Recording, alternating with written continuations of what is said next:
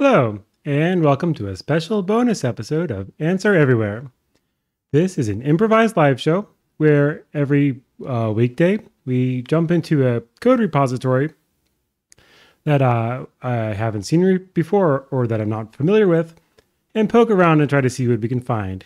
Sort of like archaeology, but with code and less sand. Today, there's a special bonus episode to look at Twitter's recommendation algorithm. This was released, I think, on Friday, or at least that's what it says here. And so I thought it would be good to take a look at what was released and see what we can find, see if there's anything interesting in there. So normally, I don't spend much time reading documentation. I just jump straight into the code. But today, since this is something of importance to people outside of just source code nerds, I thought I would at least read the blog post and take a look at the README and see if anything else that they've distributed is worth our attention. I should also say before I begin, as a sort of caveat, that I'm not a machine learning guy. I'm certainly not a machine learning expert. And I haven't looked at this repo before. So this is not an expert walking through what the recommendation algorithm does. That being said, I have some small background in machine learning, so there shouldn't be anything that's too completely out of left field. But we'll see how it goes. And then maybe before we begin, let's say a little bit about what we expect the recommendation algorithm code to do and what we don't expect it to do. So my understanding, based on the reporting I've seen around this, is that this algorithm is the recommendations that Twitter uses to populate the custom timeline. So when you log into Twitter, Twitter's going to show you a bunch of tweets, and the decision about whether to show you those tweets and the order in which those tweets are shown are going to be computed in some sense by this code. So that's the sort of thing we expect. From a technical point of view, that kind of algorithm is very common. There's not these sorts of algorithms show up all over the place. I guess one thing that makes the Twitter algorithm more interesting is we expect it to be able to handle a large scale, because Twitter is a gigantic, deals with a gigantic amount of data. And we expect it to have maybe more social influence than other smaller recommendation algorithms would have. This sort of algorithm in general, you might think of as a particular interest of a common information retrieval problem.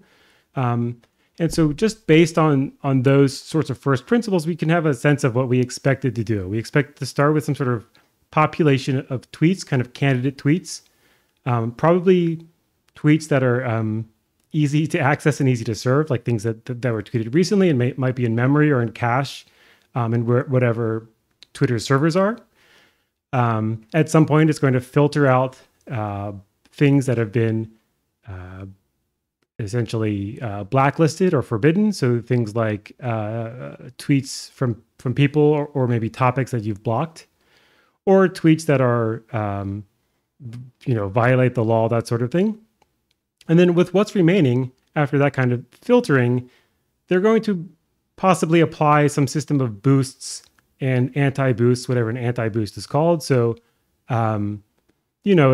if the Answer Everywhere tweet starts out at priority, let's say 100, and you are super into my content, it might boost my tweets up 20 points.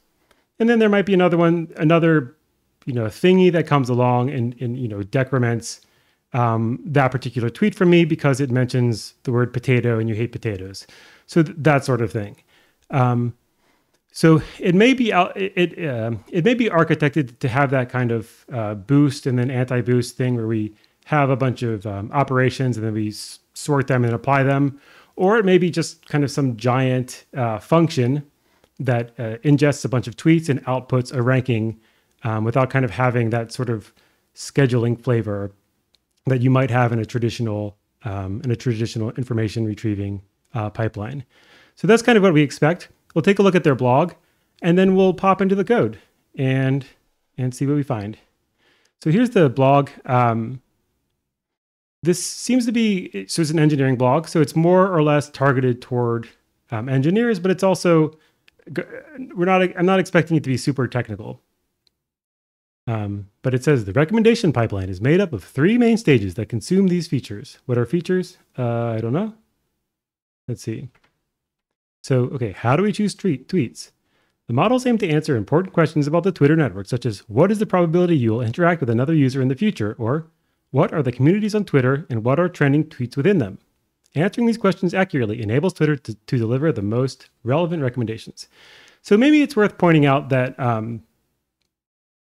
the relevance here is a bit of a euphemism. So, traditionally information retrieval, you presumably got started back in things like search systems for university libraries. You would type in, you're interested in the history of fashion in Italy or whatever, and you type in history fashion Italy, and it's going to return a list of relevant books. So it's going to take whatever you're looking for and try to return something that kind of matches your intent in some way. So that's like the ordinary meaning of relevance. It's like relevant to my goals, relevant to the things that I want to do, etc. In the context of an algorithm like this, relevant has a different meaning. And the operational definition of relevant is more or less like whether Twitter thinks it's going to keep you on the site and have you interact with like advertisements or whatever. So relevant is, in this context, it's less about what the user wants and more about like what Twitter wants from the user. And maybe that's not going to be necessary distinction to keep in mind as we look through this, but it may also be necessary because we're going to have to kind of make that translation as we're looking through things, because the ultimate goal here is whatever the Twitter's business case is. So I don't think we have the data, for example, that the algorithm is trained on. And we don't have, we don't necessarily know what metrics the algorithm is meant to optimize.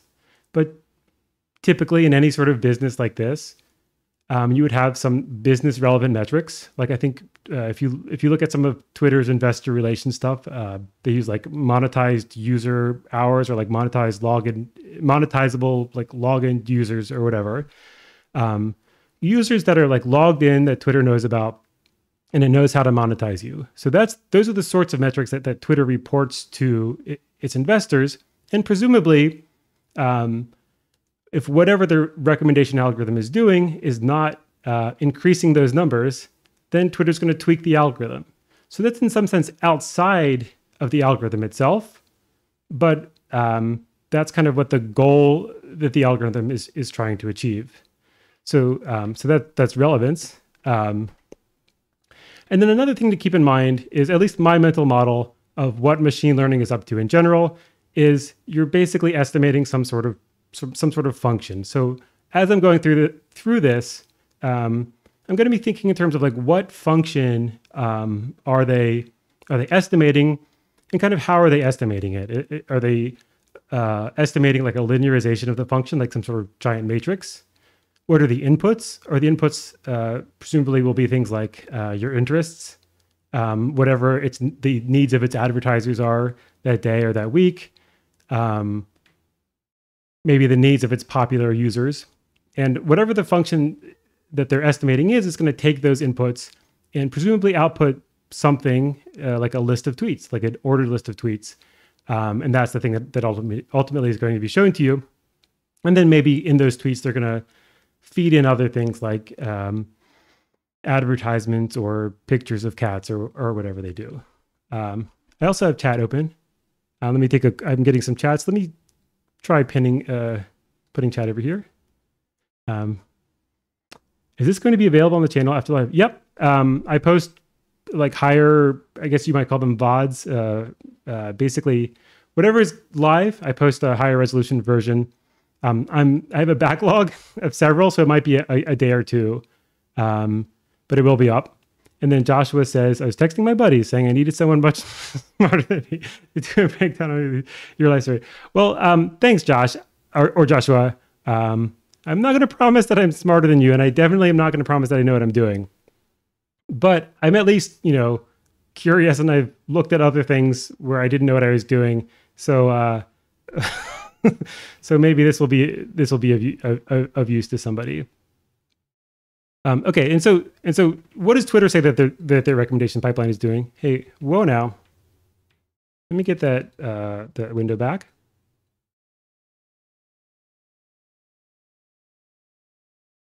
Okay. All right, so Twitter says the pipeline has 3 stages. They're going to fetch the best tweets from different recommendation sources in a process called candidate sourcing. Now, I don't know if we get the different recommendation sources as part of this release, but maybe we do. And I don't know what different recommendation sources is, but you could imagine things like, one recommendation source might be like, here's a list of junk that's fastest to serve because you're in Virginia and we're next to the Virginia data center. And these are, like tweets that might be relevant to you that are easy to access by network distance or whatever. And then some recommendation things will be like, there's like a Super Bowl ad campaign. And so maybe that's one recommendation source. So it might be different things like that. And then it's going to rank each tweet using a machine learning model. And that's going to be probably the bulk of what people are interested in with this release. And then they're going to apply heuristics and filters, such as filtering out tweets from users you've blocked, not safe for work content, and tweets you've already seen. So this is maybe the reverse way that I described it initially. So blocking and stuff, it looks like is going to happen after you ranked all the tweets. I'm not sure. I'm not sure if that's the right way to do it. Presumably, there's a reason to do that. I guess here we're expending energy, possibly ranking tweets that has like not safe for work content or that we've blocked. But if the ranking is user independent, then maybe that's fine, because maybe some users, not all users block the same stuff. Maybe some users allow not safe for work content. Honestly, I don't really use Twitter, so I don't know what their policy on that is. And certainly, if the ranking is user independent, then it won't know what you've already seen. So, and there may be some sort of filter before step 2 that filters out things that are inappropriate for any user at all. I don't know.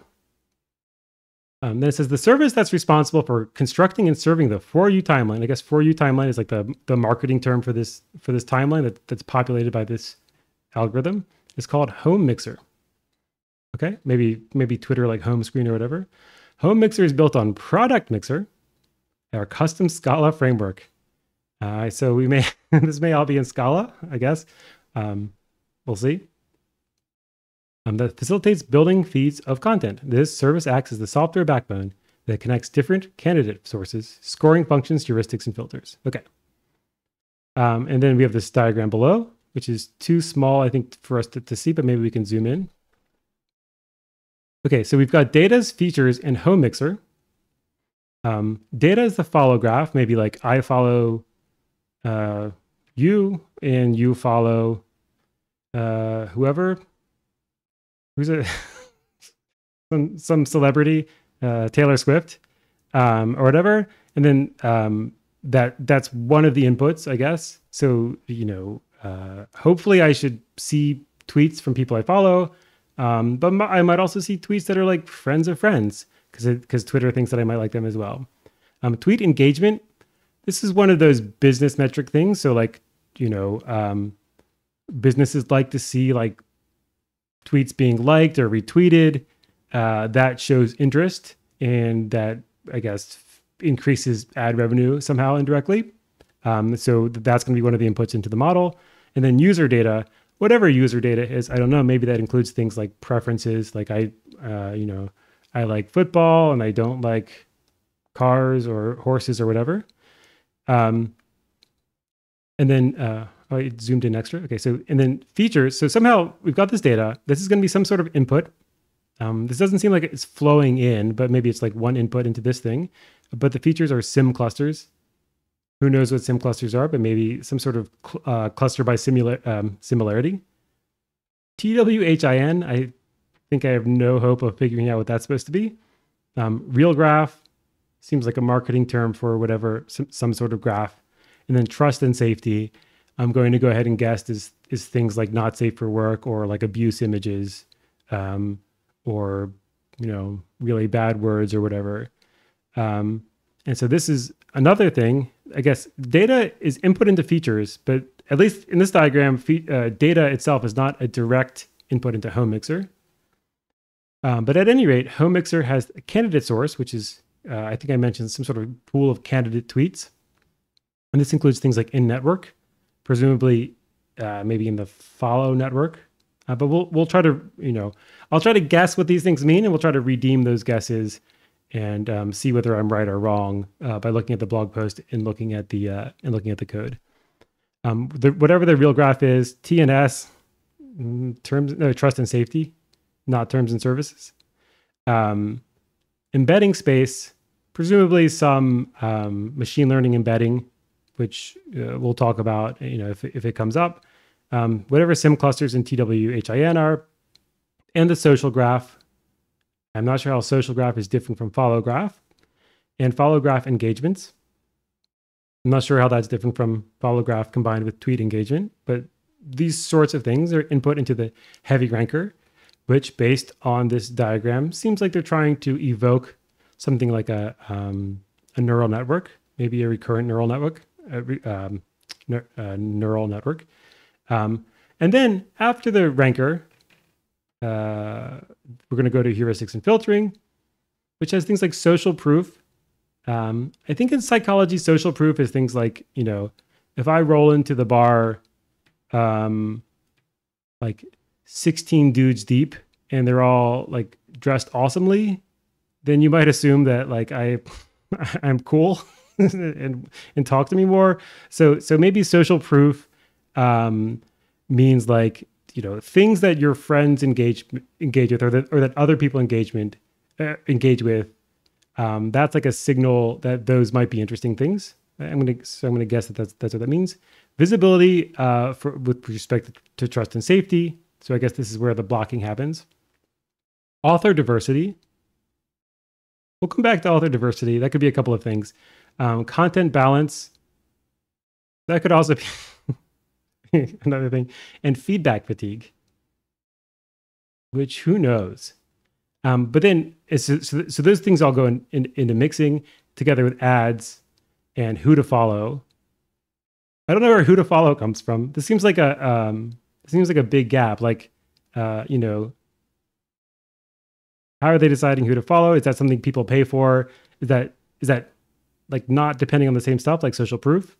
But somehow, I guess something is going to make a determination about who it thinks you should follow, and their incentive is to recommend things that you want to follow, because if they keep recommending things that you don't follow, it's going to be annoying to you and they're going to be wasting compute power. So somehow they determine that, but at least in this diagram, it doesn't seem to be part of the same machine learning pipeline, although it might use some of the same, you know, this pipeline might log some stuff and then those logs might be scraped later and figured, you know, and some who to follow thing is figured out, who knows. And then from mixing, the output is the timeline. Now, feedback fatigue, coming back to these things that I said I would talk about later. So feedback fatigue, I don't have a good intuition about what that might be, but author diversity is presumably includes things like diversity in the obvious sense, like you know, maybe you'll get you know, both men and women in your feed. Maybe you'll get racial diversity, but it might also be things like viewpoint diversity is one thing that people talk about. And then content balance kind of sounds like a sort of euphemism that like news agencies talk about in the United States, which means like we'll try to kind of divide things. You know, if we're going to report the news, we're going to report like the Republican and the Democrat positions on the news, like regardless of whether those are both coherent positions. And so it seems like author diversity and content balance might include things like boosting people that you disagree with, or otherwise just boosting like people who are trying to mix things up, like in some sense. So I don't know. Maybe the blog will talk about those things. Maybe those will be left as just general terms, and they will tell us. I'm curious what feedback fatigue is. I guess it's fatigue sounds like they want to make sure that whatever they're recommending is not making you mad and making you go away. So if you leave the site, like if it shows you, if Twitter decides I like cats and it keeps showing me cats, and then every time I see a cat, I log out of Twitter, presumably it has some way of saying, okay, we should stop showing this guy cats. So maybe that's the sort of thing that feedback fatigue is. So we'll take a look at their blog and see what else they say about that. All right, let's explore the key parts of the system, roughly in the order that they'd be called during a single timeline request, starting with retrieving candidates from the candidate source. So what is the candidate source? For each request, we attempt to extract the best 1,500 tweets from a pool of hundreds of millions.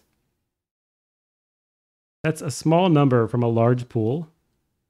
So what are the options? The options are either to iterate over hundreds of millions of tweets for each request, which sounds infeasible.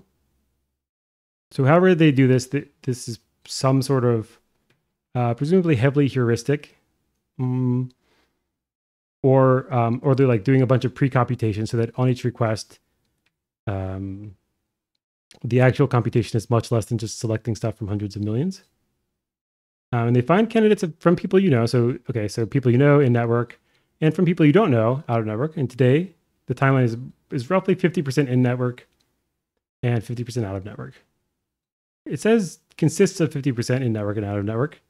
I'm going to say roughly because I don't know how they would, maybe they do that exactly. On average. Okay, this may vary from user. Yeah. So personally, I've tried to use Twitter a couple of times.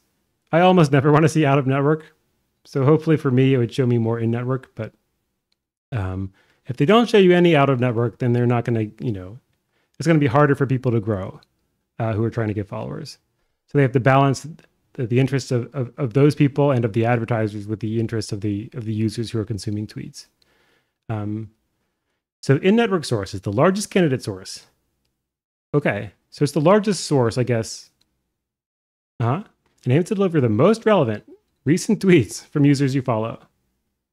So I guess by implication, if a tweet's not recent, it won't show up necessarily. That's to be expected. But also if Twitter doesn't think it's relevant, it might not show up. So if I'm following my Nana, I might miss updates from her because Twitter doesn't think they're relevant to me or to my interest or whatever. And it efficiently ranks tweets of those you follow. I don't know what efficiently means. It might mean like heuristically, based on their relevance using a logistic regression model. The top tweets are then sent to the next stage. So logistic regression is like it's typically used as a way of doing like linear regression on binomial data. So usually you would be predicting like a string of ones and zeros based, I think typically based on continuous data. So I'm not sure how you get a ranking. So just for the sake of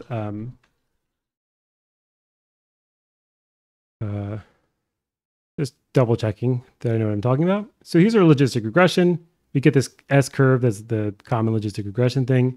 And it seems like the data we're modeling is either 1 or 0. 1's on top, 0's on the bottom. So yeah, it's got this log odds to be a linear combination of one or more independent variables. Okay, do we get an equation? So we get this logistic function where mu is a location parameter, essentially the mean. I thought this was for a binomial. Okay, so two categories, binomial logistic regression. The categories are indexed by 0 and 1. And then what is the other case? Oh, okay, so we get maybe multinomial logistic regression. Then the dependent variable in question is nominal, or equivalently categorical, meaning that it falls into one of a set of categories that cannot be ordered in any meaningful way. Okay, so for example, which major will a college choose? What blood type does a person have? But this is still multinomial and not like a rank, right? Let's see if we can find the word rank. Okay. That's what it says, right? It efficiently ranks. The top tweets are then sent to the next stage. So maybe it's just depicting, maybe they're treating the multinomial categories as like 0, 1, 2, 3, and it's considering those to be like ranked in ranked order. But just for the sake of completeness, I have ChatGPT and Bard open.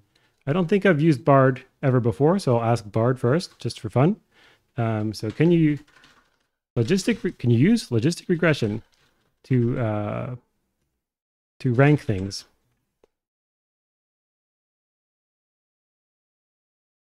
And okay, yes, logistic regression can be used to rank things. In fact, it's a popular method for ranking items in a variety of applications, such as product recommendation systems, search engines, and spam filters.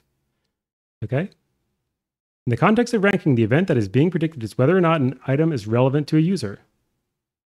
Okay, so that seems binomial. Logistic regression models are built using a set of training data. Yeah. Okay. The use of this training data to learn a set of rules that can be used to predict the relevance of new items. It can be used to rank new items. The item model is first used to predict the probability of each item being relevant.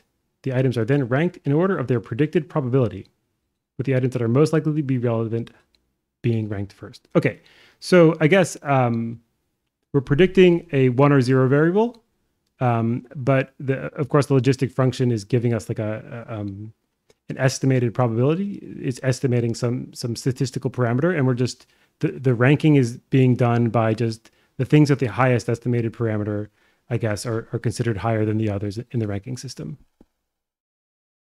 All right, what else? And then we've got all right. Is there anything else to see here in network? Okay. Oh, the most important component of in ranking in network tweets is RealGraph. RealGraph is a model which predicts the likelihood of engagement between two users. Okay, so this is depicting whether two users will interact.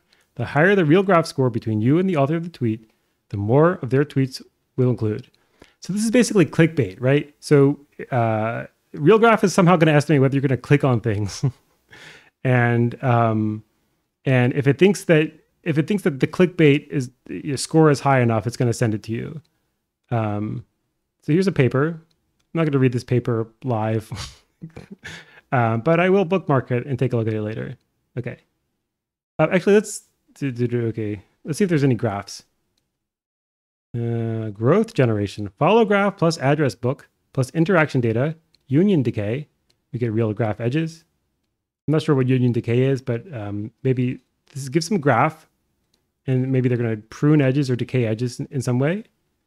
And then that's how we get the real graph edges. And then we use feature generation and model learning we're going to take log data, maybe like things like click logs and whatever.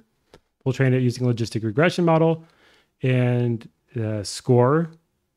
Maybe score includes things like ranking, like we talked about. And this is going to give us weighted edges.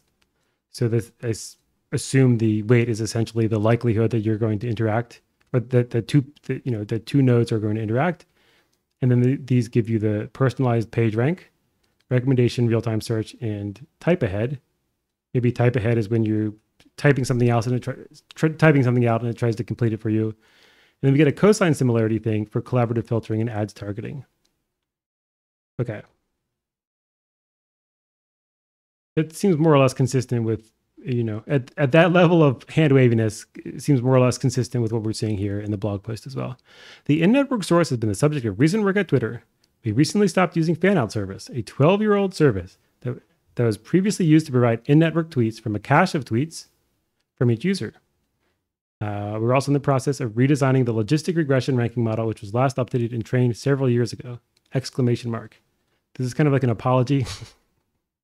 This is basically saying like, we know we've got work to do or whatever.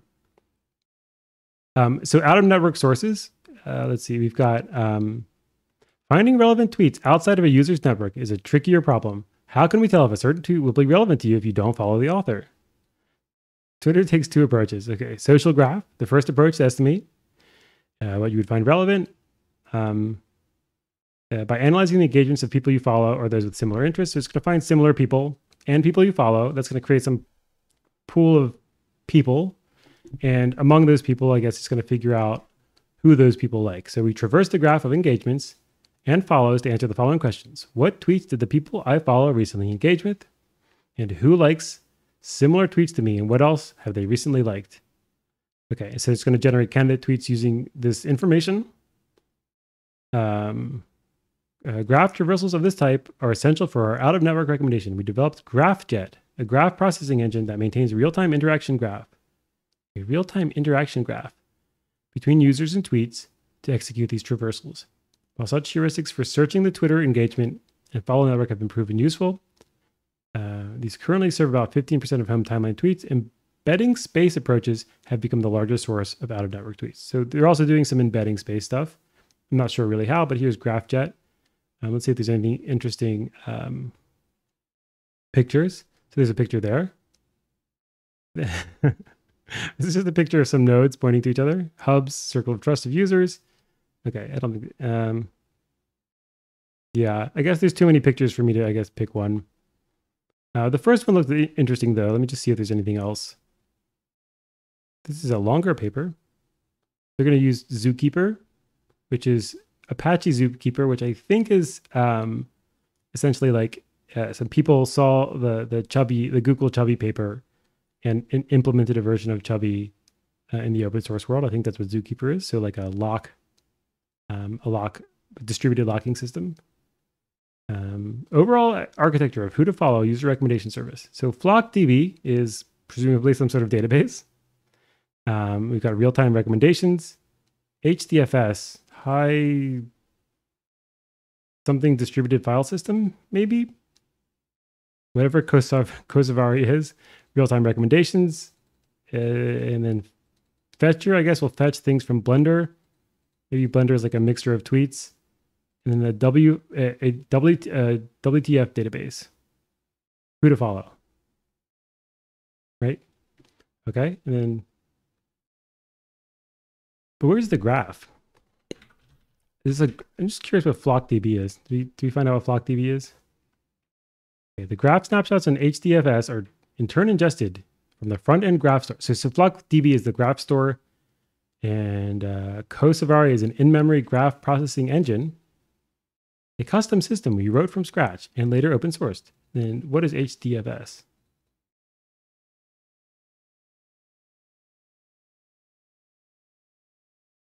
Maybe I can find it on the internet. Oh, it's Hadoop. Okay. So Hadoop is also like a, yeah. Apache Hadoop's MapReduce and HDFS components were inspired by Google's paper on MapReduce and Google File System. So this is standard distributed engineering stuff, but graph database as opposed to like a SQL database or like a key value store database. Okay, and then we have embedding spaces. Embedding spaces approaches aim to answer a more general question about content similarity. What tweets and users are similar to my interests? So they're going to tell us, we're going to generate a numerical representation of users' interests in tweets. We can then calculate the similarity between any two users, tweets, or user-tweet pairs in this embedding space. Provided we generate accurate embeddings, we can use this similarity as a stand-in for relevance. One of Twitter's most useful embedding spaces is sim clusters. Sim clusters discover communities anchored by a cluster of influential users using a custom matrix factorization algorithm. Really? There are 145,000 communities, which are updated every 3 weeks. So 145,000 communities, okay? These are like Usenet groups or subreddits, I guess. Like virtual subreddits, I'll think of them as. And there's 145,000 of them. And you kind of belong to one if this matrix algorithm, matrix factorization algorithm says that you do. And then users and tweets are represented in the space of communities and can belong to multiple communities. They range in size. Yeah. Here's some of the biggest communities. Okay, so what do we have?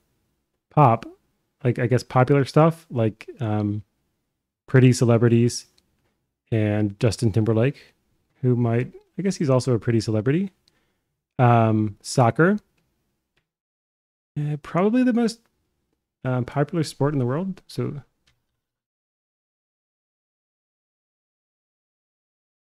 out of curiosity, soccer, also known as football outside of the US. And then we have, what is this? I can't really read the font, but I think that's Bollywood. And then news. Okay. Then what's up here? NBA. NBA is much smaller than soccer. And then we can embed tweets into these communities by looking at the current popularity of a tweet in each community. Okay, so I'm not sure. So, okay, let's look at the sim cluster stuff. All right, this is some sort of paper. I'm not sure if I get the full text, but I'll bookmark it for my later viewing. And some sparse binary factorization from undirected graph that uses Metropolis Hastings. So I think Metropolis Hastings is like a, not sure if it's Monte Carlo, but it's some randomized like integration algorithm, isn't it? You don't need to know anything about that in order to use this package. So is this like deterministic matrix factorization? At some point, we are going to get to the code, I guess. So, all right. So Metropolis Hastings is, so it's Markov chain in Monte Carlo of obtaining a sequence of random samples from a probability distribution from which direct sampling is difficult. I think we're integrating, aren't we? Compute an integral. Okay. So somehow they're going to use numerical integration, randomized numerical integration methods to do this matrix factorization. They machine learning people call this an embedding. I'm not sure if they mean this to be like an actual embedding in the mathematical sense, but I think that what machine learning people mean by an embedding is it's like a mapping from real world stuff, like users and your interests or whatever, encoded in some structs or strings or whatever, and then mapped into some, typically I think a vector space. So some high dimensional vector space, and that is like, I guess, continuous in the topological sense. So so things that are close in the embedding space should be close in the original space, and ideally vice versa. But embedding implies, at least to me, seems to imply that like all of the structure in the original space is kind of preserved in the target space in an injective way. But it doesn't seem like that's really possible, since we don't really know anything about the topology of the real world space, as far as I know.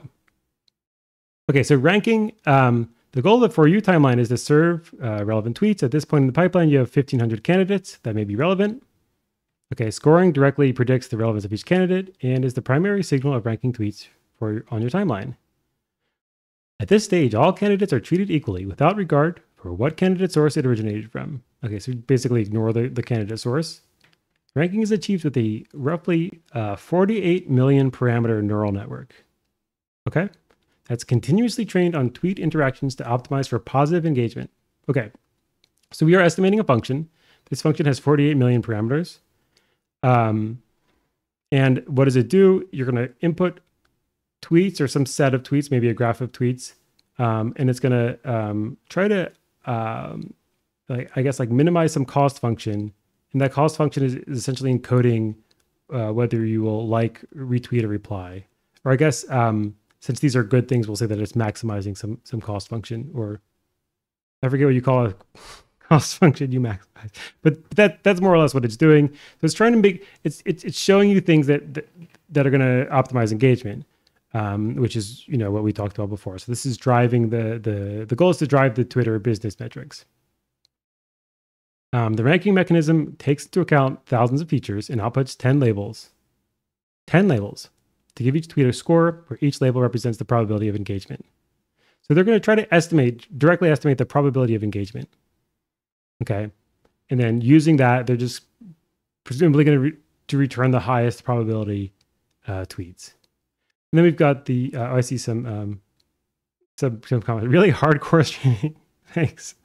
And then Rackstaff, who's been around a bunch of my streams and has helped me a lot with the with like C and C++ stuff. Says I can't really follow some of the math statistical stuff. Yeah. Okay. Yeah. Well. Cool. And then Joshua, you just got to drop off. All right. Well, thanks, Joshua, and thanks for stopping by. And this will be up later. Yeah. So this will be I'll upload the high definition version. So that will be, I think, the way that most people consume this. Okay. So heuristics, filters, and product features. Yeah, we're going to apply heuristics, filters, and product features. So visibility filtering, this is like things that you've blocked, I guess, and preferences. Author avoid too many consecutive tweets from a single. Okay. Author diversity. I had kind of a what's the word? Skeptical, cynical take of what author diversity would be. But in this case, if my friend Chuck tweets 1,000 times a day, I don't want to only see his tweets. I want to see more people. Okay, so that's great. Content balance is ensuring we're delivering a fair balance of in-network and out-of-network tweets. Okay, so that's also different than what I thought it would be. So that's a fair. I don't think this is a fairness issue. I don't think this is a fairness issue. But I think what they mean is they're trying to, they said that they wanted to balance 50-50. So there's maybe some feedback mechanism where if they give you too many in-network tweets in one batch, maybe the next batch they'll try to do out-of-network tweets or something along those lines. I don't know how it works. There's lots of ways you could do it. Then we have feedback-based fatigue. They're gonna lower the score of certain tweets if the viewer has provided negative feedback around it. Okay, so I don't know if you can dislike things or you can just report them or whatever. So if I say I don't like something, however that works on Twitter will take that into account. And then social proof, exclude out-of-network tweets without a second-degree connection if the tweet as a quality safeguard. Okay, so this is kind of like social proof, but it's more like it's an additional bar. It's an additional hoop that out-of-network tweets have to jump through. In other words, ensure someone you follow engaged with the tweet or follows the tweet's author. Okay, so conversations provide more context to a reply by threading it together with the original tweet. That seems useful. And then edited tweets. Determine if the tweets currently on a device are stale and send instructions to replace them with edited versions. I don't know how it does that, but I guess maybe the Twitter server, like when your phone wakes up or whatever, maybe the Twitter server is going to somehow push or you ask for like a list of IDs of tweets that have been edited. In mixing and serving, so at this point, Home Mixer has a set of tweets ready to send your device. The last step of the process, the system blends together tweets and other non-tweet content like ads, follow recommendations, and onboarding prompts. Onboarding prompts? Is this for logged out users? Like what are you onboarding if you're logged in? I don't know what that might be. How much a return to the device to display. Then the pipeline above runs approximately 5 billion times per day. Is that a lot? And completes in under 1.5 seconds on average. Okay, a single, is it 5 billion? This presumably is across a bunch of servers. A single pipeline execution requires 220 seconds of CPU time, nearly 150 times the latency you perceive in the app. Okay, so 220 seconds of CPU time and completes in 1.5 seconds on average. So presumably it does this by parallel computation. All right, and we get some Zoolander photo. The goal of our open source endeavor is to provide full transparency to you, our users, about how our systems work. Well, we're not going to get full transparency, obviously, but presumably additional transparency is the goal. We've released the code powering a recommendation. You can do it here and here. This is what GitHub, where I am on my other tab, and this ML thing, which We might be here forever. I forgot there was a second repo. Some of the new developments are a better Twitter analytics platform for creators with more information on reach and engagement. Okay. Greater transparency into any safety labels applied to your tweets and accounts, and greater visibility on why tweets appear in your timeline. I guess that would be good. And then there's some like marketing stuff about what's next. Okay. So that's their blog post. That was way longer than I thought it would be. That was 45 minutes. So let's jump into the code. We've got a README, which seems to contain a bunch of the same stuff. And I guess we get some sort of guide.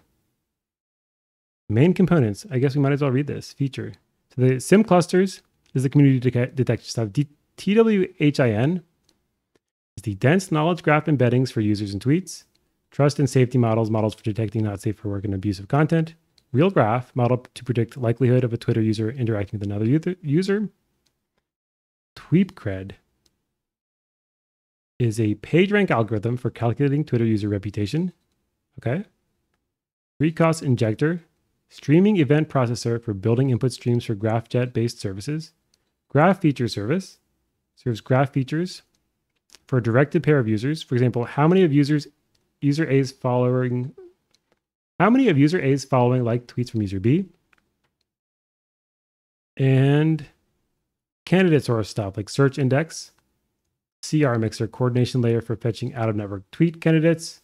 User entity graph maintains an in-memory user-to-tweet interaction graph.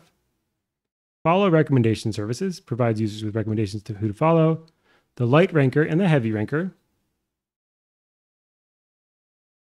So the light ranker is used by search index to rank tweets, and heavy ranker is the neural network ranking for candidate tweets.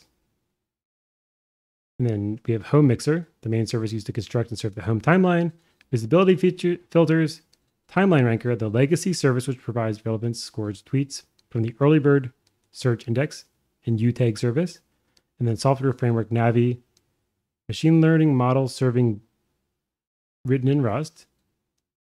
That's for serving the model. I have no idea how machine learning models are like served as a service.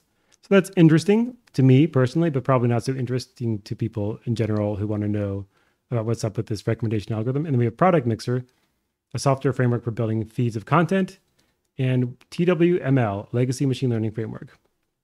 So what's in the ML repo? Project open sources some of the ML models used at Twitter. Currently, these are the For You Heavy Ranker, the TWHIN embeddings, and they require Python. Right. So how are we going to do this? All right, let's think.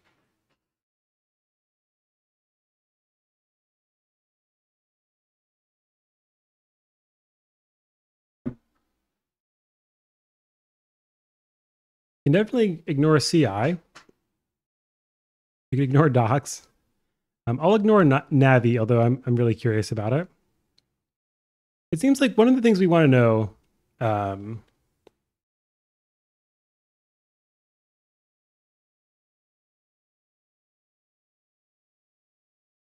think one thing we want to know is trust and safety.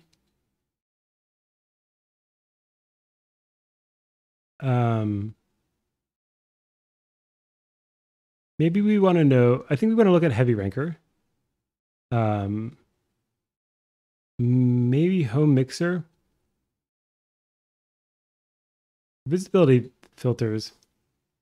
Maybe home mixer. And then if people in the chat have something that they really want me to get to, let me know. Because this is a huge amount of stuff. And I'm already almost an hour in. And so there's simply no way for me to get to everything. Okay, so here's the trust and safety models. So PNSFW media. So we're going to detect tweets with non-safe for work and images, and in text, toxicity and abuse. And there are 0 contributors. This is just the README. Okay. Abusive. Let's look at toxicity, I guess. This seems like the least likely to run into trouble, maybe. So we have load model, rescoring, and train. And then we have utils, settings, optim, and data. What is data? I'm going to click on data just for fun. So data preprocessing, data frame loader, and MB generator. I don't know what MB is. So let's just see like if we can recognize any of the machine. So we've got NumPy and Pandas, sklearn, and TensorFlow. Those are all common Python libraries for doing machine learning stuff. This is a bunch of machine learning code that I have no idea how to follow. But I'm just kind of curious to see what sort of stuff is in these files. We'll look at least some of these machine learning files closely. I'm not sure that this is the one I want to do first. I'm just kind of poking around to see what's here, to get a feel for the repo. So train.py, I'm going to guess is for training stuff. And it looks like we're using TensorFlow. And if you don't have TensorFlow, it's going to just print out no TFA. All right. And it's going to take a bunch of stuff, including MB size, the learning rate, weight decay, optimizer name, train epochs. Okay. A seed, presumably a random seed. I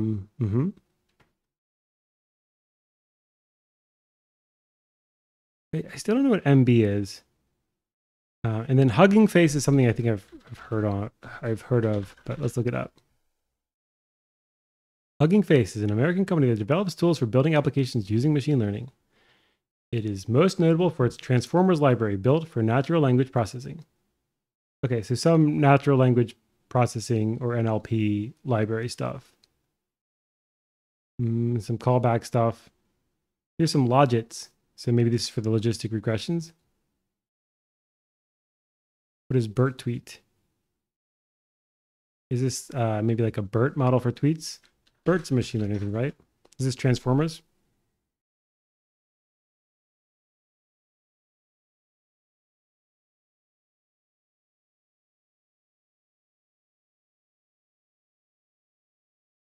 Yeah, masked word completion with BERT. But I forget what BERT is, but it's we get let's ask Bard. I think it's an acronym, so I'll capitalize it.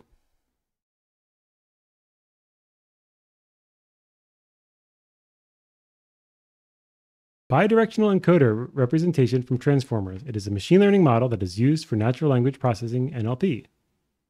First introduced by Google AI in 2018, it's a bidirectional model, which means that it can take into account the context of a word in a sentence, both before and after the word. Okay, so we're going to, so like the word context in this case, we're going to know things like the stuff before it and the stuff after it.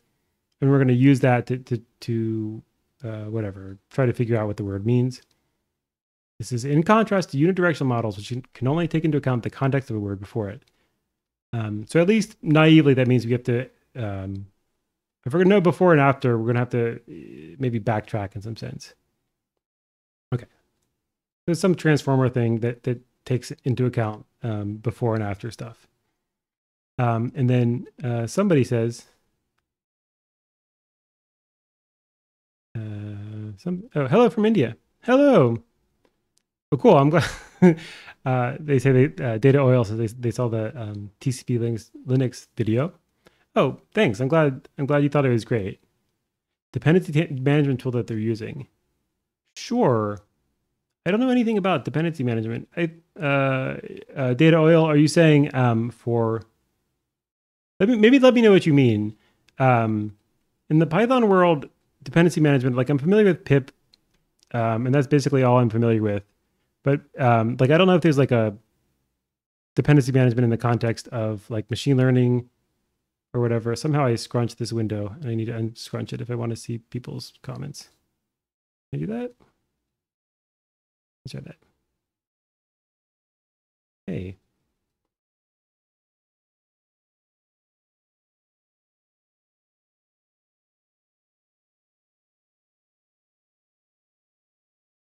Let me get some cats, which I did not mean to click on. All right. So yeah, I'll keep a lookout for dependency management, but I'm curious if you mean something something different from just like the Python dependencies. Okay. And then so that's just a flavor of some of the files in the algorithm repo. So let's get a flavor of the files in the machine learning repo. Okay, so we've got logging, metrics. I'm gonna look at metrics, machines, optimizers. Optimizers is interesting from a technical point of view. Reader, who knows what reader is, and tools.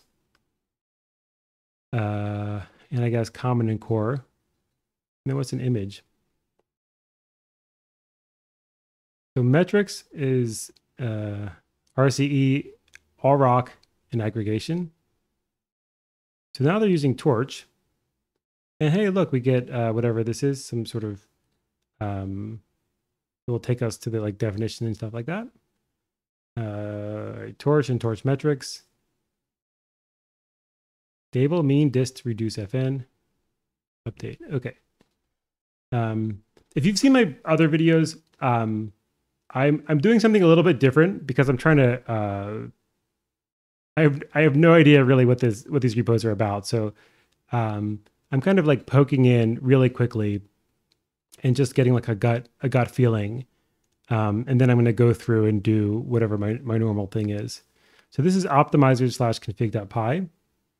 And we've got things like piecewise constant, linear, ramp to constant. These are, I guess, different kinds of functions. Class learning rate, atom config, whatever atom is. I guess maybe part of Torch. And get optimizer algorithm config. All right. So here's another so LR, compute a learning rate. LR shim, okay, and then build optimizer. So what is a machine? Is venv, I guess that's like a virtual environment. List ops. List ops. Input string, separator string. Simple string split parsing of input string. Environment. As readers. If on KF, machines config environment is JSON load machines config. Hit task type is chief. Dataset worker, dataset dispatcher. Maybe these are like leader maybe not leader election type stuff, but like this is maybe the chief is maybe the job configurer, and then worker dataset worker is some worker machine that's working on a data set, and then maybe a dispatcher is another type of machine that coordinates work along with the chief, perhaps. I don't know what KF is. Slurm I recognize as a what is it called? Maybe like a high performance computing scheduler, I think. Slurm workload manager. Simple Linux utility for resource management. It's a job scheduler for Linux and Unix-like kernels, used by many of the world's supercomputers and computer clusters. Okay, so that's Slurm. So if Slurm, our options are either Slurm or KF. So maybe let's try KF scheduler.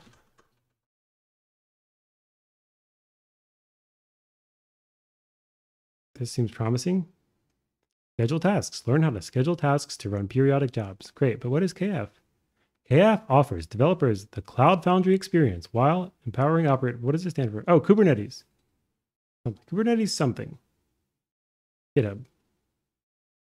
Google. Oh, it's a Google thing. This is not officially supported project. What does it stand for?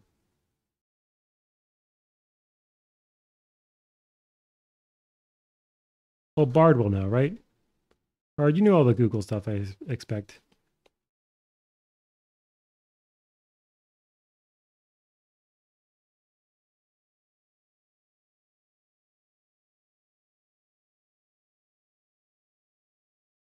It's a component of the Kubernetes cluster management system that's responsible for scheduling pods to nodes. Okay. It uses a variety of factors to make scheduling decisions. Yeah. But what does it stand for?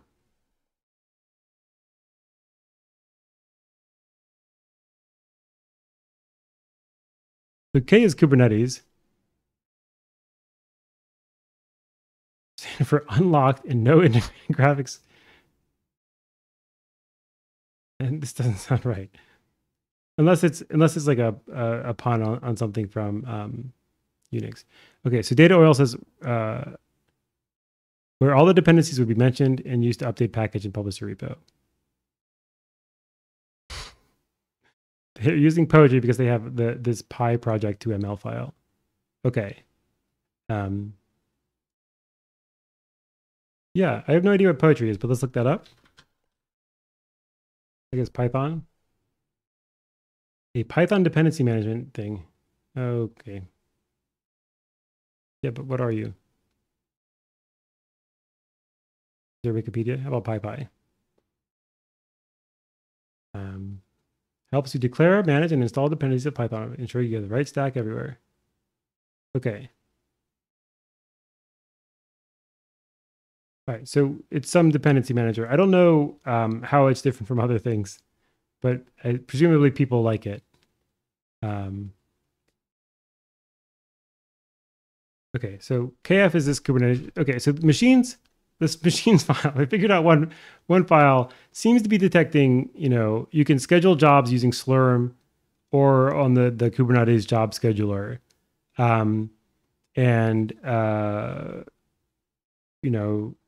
This is some sort of compatibility layer between those two things. I don't know if they have some Slurm clusters and some Kubernetes clusters, and they're either are planning to support both forever, or they're migrating from one or another.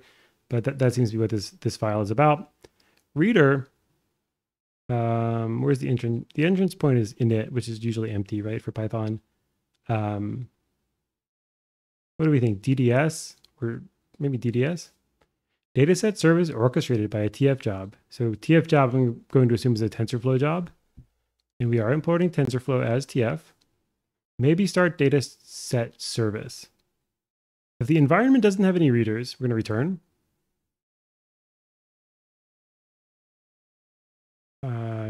Okay.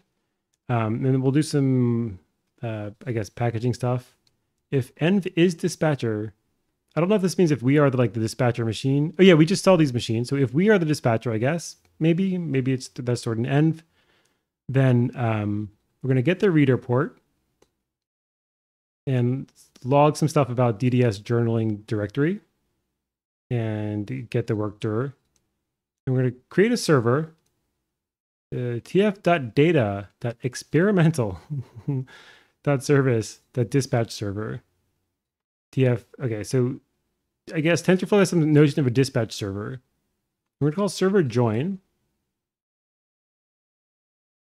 Join is often like joining threads, but I don't often see join in the context of servers.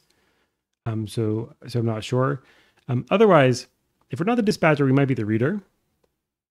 And we're going to start some TensorFlow experimental worker config thing. We're going to start some sort of worker server, I guess, that is passed in a worker config, and we're going to call server join. Then we're going to register dataset. And we're going to give it a TensorFlow dataset and a dataset service, which is a string, I guess the identifier for a service, and whether to use compression. And we're going to check the dist rank. And if it's 0, we'll set dataset ID to register. I guess we'll call register dataset, and it's going to return a dataset ID.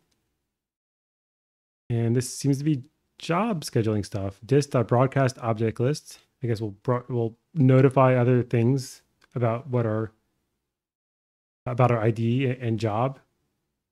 And we'll return the ID and job as a tuple. Okay, so the work here seems to be done by this TensorFlow experimental server.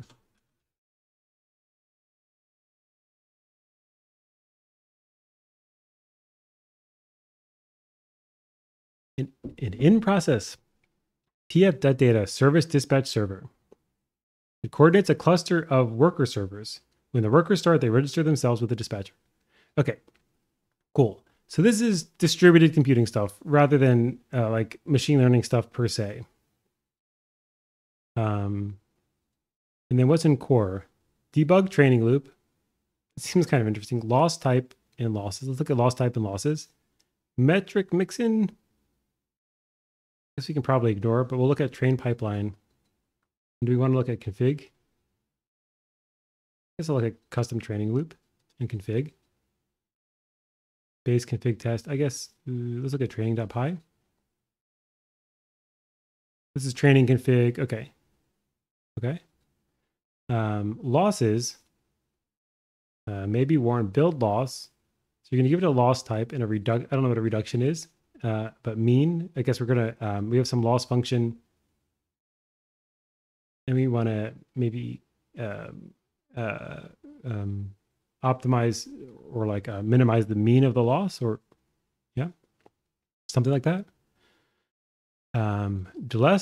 Define loss function of logits in labels. So logits is presumably the logistic regression. So where does logits come from? I don't know, but it's so we have this loss function of type torch. So logits is of type torch tensor. So some tensor. Labels are also everything's a tensor. I don't know if in torch like or in TensorFlow like everything is a tensor, or if it tries to model everything as a tensor. I'm not sure. Okay. So pause weights. All right. So losses, blah, blah, blah. Okay. So this seems like it's maybe part of the logistic stuff. So there was that like warning or whatever about how the logistic stuff wasn't trained in a while. So just out of curiosity, I'm going to blame and see. Oh, well, everything's 4 days ago, right? So, okay, so never mind. That's not so useful. And then loss type, we have cross entropy or BCE with logits. Cross entropy is some I think it's a measure of like a maybe not quite a metric, but like almost like a distance function on probability distributions. I think, and then BCE with logits. I'm not sure what BCE is. Was I just looking at cross entropy?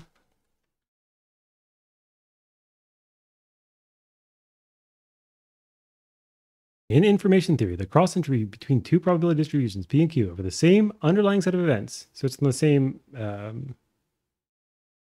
essentially two measures on the same set.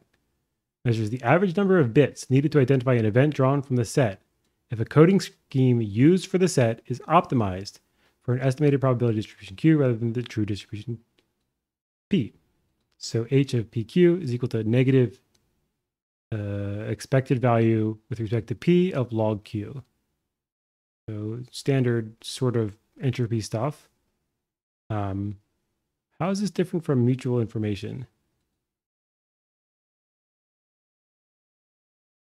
So mutual information is something to, oh, this is what I was thinking, Kubler-Lee book. So, okay, so this is P, I guess, whatever the symbol is, Q. We're going to sum over X of P of X log of the ratio. Okay, so it is different, but seems similar in spirit. Okay, so that's cross entropy. Then what is BCE? Statistics, maybe?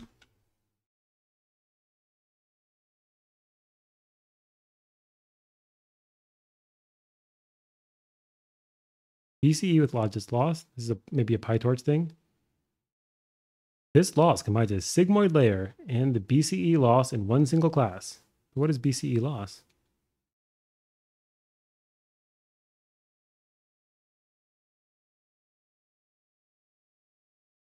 Binary cross entropy. Seems like the same thing as regular cross entropy, but I guess this one has logits. I have no idea why you would use like PyTorch over TensorFlow, or like they seem to be using both. If anyone knows anything about how you would make that sort of decision, like as a business or as a machine learning person, I'd be really curious to hear. Okay, so here's train pipeline.py in the algorithm ML/core, and they're going to use Torch in the AutoGrad profiler. And Something about sending stuff to devices, wait for batch, train pipeline base. Yeah. Okay. Pipeline forward. All right. So custom training loop is just get new iterator. To obtain the new iterator from the iterable. If the iterable uses data set blah, blah internally, this doesn't look so exciting. Get step function. Going to give it a pipeline, a data iterator, a training. And it's going to return whatever a step function is. Torch no grad, maybe no gradient. Run evaluation. Run the evaluation loop over all evaluation iterators. So I guess we're going to iterate over the data. Let's look at this. Okay, so data set is we're going to call get new iterator on the data set. Step function is we're going to call it get step function, giving it the pipeline, the data set, and set training to false. The last time is now. We're going to log, and then we're going to iterate over the eval steps and get the, for each, I guess, eval step, get the outputs and update the metrics with the outputs. And then eval x per s is going to be equal to this thing, batch size times eval steps divided by now, I guess divided by the difference between now and last time. So basically the elapsed time. So batch size times steps per, I guess, elapsed time or something. And the metrics result is going to be called metrics compute. Then we're going to reset the metrics and return metrics result. So are the metrics the things that give you the machine learning stuff, the model, the goodness? And then train, we're going to take a bunch of parameters. And I'm just curious, like, do we return something? Okay, so we have some snapshotting. So if last pending snapshot, I guess we'll wait for it. If checkpoint frequency and step modulo checkpoint frequency is non-zero, so I guess we'll check it to see if we have like some remainder modulo the frequency. We're gonna set the last pending snapshot to be some checkpoint snapshot, some checkpoint handler save of global step equals step times dist get world size.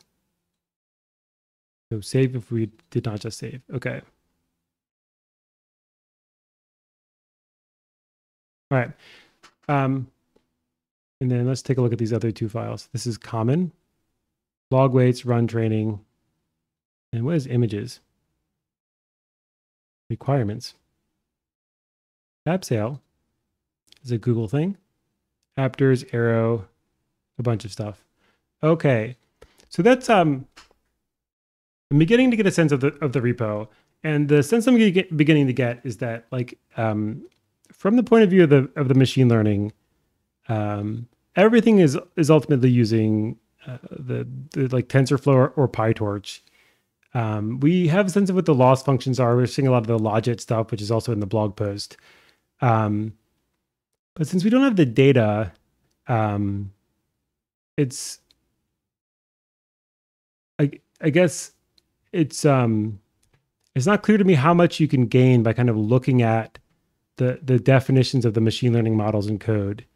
And maybe if anybody is watching on the chat and wants to correct me that there's something especially interesting to look at, I'm guessing that maybe that's not the most important part of this source code release, at least at the first on the first look. Maybe if you're like a machine learning expert, you have like, you know, best practices that you want to check for, or like common mistakes you want to check for, or something like that. But I'm not in any place to do that sort of thing. And so it seems like this source code looks to me a bit like grab a data set, send it to TensorFlow. Here's the loss function. Come back when you have data, and then update the like the snapshot or whatever. So I'm gonna go ahead and assume for now that the algorithm ML is something I can ignore. I'm going to pull it out into its own tab and put it in the background. I think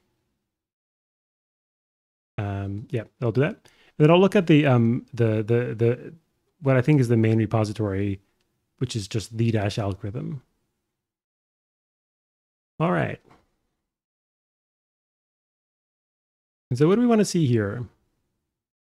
The one thing I want to see is I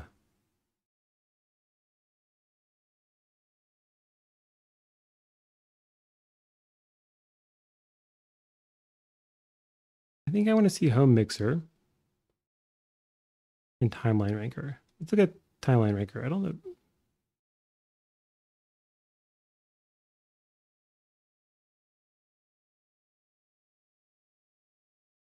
that right?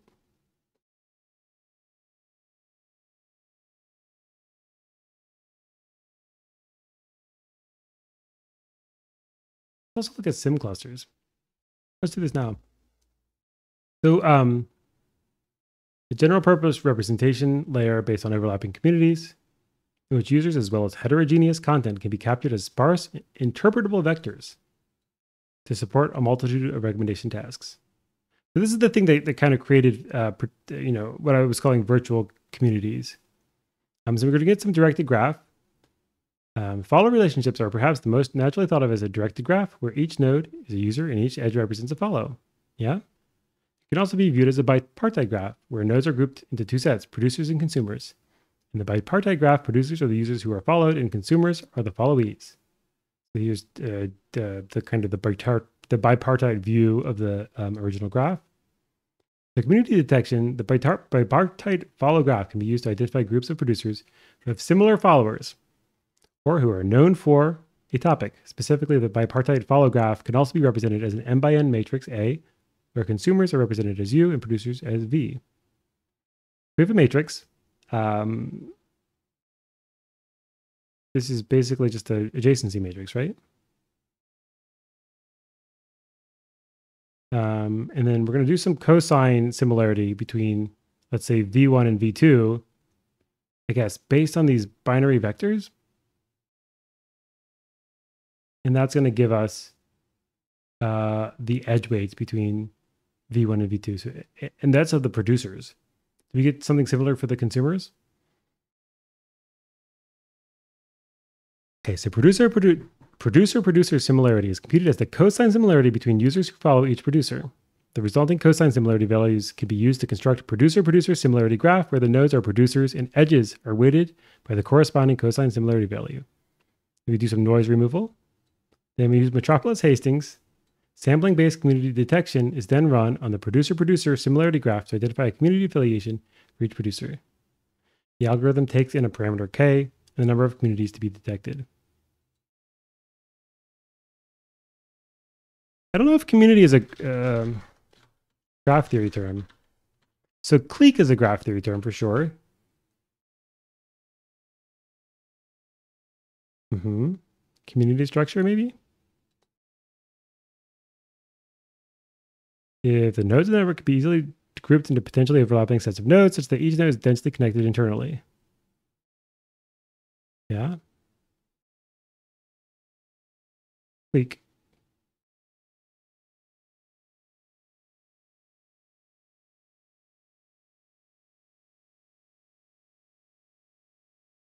Let's see. What is that? So I'm going to ask Bard what's known about the time complexity of community detection algorithms and graphs. I thought that some stuff like maybe clique detection was maybe NP or something like that. Is a topic of active research. There are a number of different algorithms. Yeah. In general, community detection algorithms can be divided into two categories: greedy algorithms and modularity-based algorithms. Greedy algorithms start with a random partition of the graph and iteratively merge communities that are connected by many edges. Modularity-based algorithms, on the other hand, start with a random graph and then iteratively optimize modularity function. Is typically linear in the number of edges in the graph for the greedy ones. Okay, of modularity is typically quadratic in the number of edges. Then we've got some heuristics. Okay. So let's look up maybe clique detection time complexity.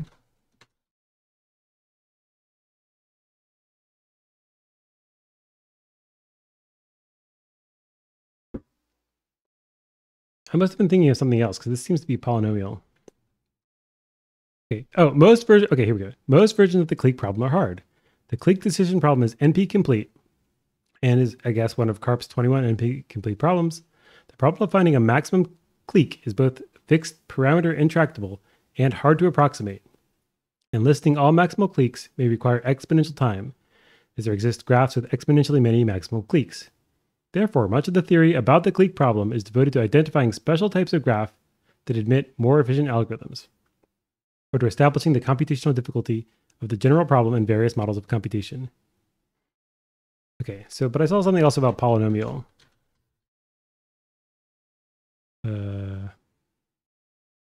So Braun-Kerbosch algorithm can be used to list all maximal cliques in a worst case optimal time. It is also possible to list them in polynomial time per clique. Okay. So it seems like, let's also ask ChatGPT. Seems like, at least if you think of communities as cliques, it's a hard problem in general. On ChatGPT.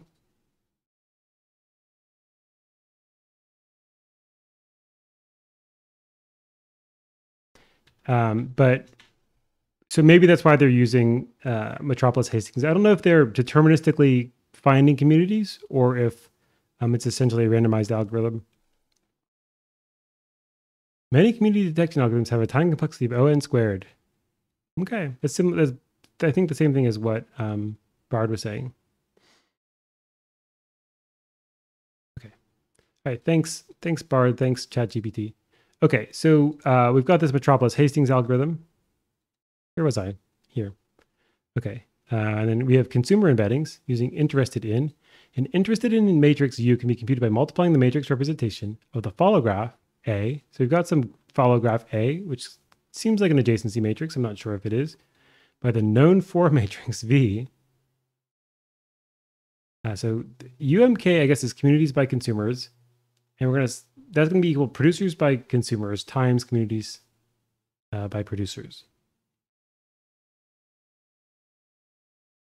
Okay. And then we have producer embeddings.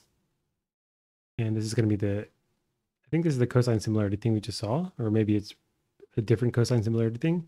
Then we have entity embeddings. Sim clusters can also be used to generate embeddings for different kinds of content, such as tweets and topics. When a tweet is created, its tweet embedding is initialized as an empty vector. Tweet embeddings are updated each time the tweet is favorited. Specifically, the interested in vector for each user who faved the tweet is added to the tweet vector. So tweets have some vector, which is initialized as the empty vector, presumably some kind of sparse vector, because my tweets will get a small number of entries, but who did we see? Selena Gomez's tweets will get a large vector, I guess. Updated each time the tweet is favorited. The interested in vector of each user who favored the tweet is added to the tweet vector. So we have okay, each user has an interested in vector. And I guess we're going to do maybe vector addition, where the interested in vector is added to the tweet vector. Since tweet embeddings are updated each time a tweet is favorited, they change over time. They sure do. And then they're critical for our tweet recommendation tasks. We can calculate tweet similarity and recommend similar tweets to users based on their tweet engagement history. Okay, and then we have topic embeddings, are determined by taking the cosine similarity between consumers who are interested in a community and the number of aggregated favorites each consumer has taken on a tweet that has a topic annotation. Okay, so this is another cosine similarity thing with these matrices, topics and communities, communities and consumers, and topics and consumers. And then we have a bunch of components, so known for interesting embeddings. So these are basically the topic headings we just saw. And GCP jobs, this Google Compute stuff. We have a GCP pipeline where we build our sim clusters ANN, Is that some, not adversarial neural network, is it?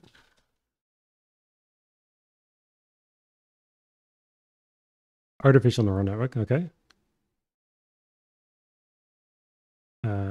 Index via BigQuery allows us to do fast iterations and build new embeddings more efficiently compared to scalding, whatever scalding is. Okay. This is sim clusters. The README seems pretty pretty thorough. But we've got some HDFS stuff. This is like a Hadoop file system. I don't know what images is. Are these like literal like pictures? Oh, these are just pictures of the things. Okay. This is for the diagrams that we just saw. SCIO, who knows, score and stores, Summingbird, tweet similarity. Let's just like pick a few of these and poke around. Maybe let's look at candidate source. Cluster ranker. Hey, look at this. This looks interesting.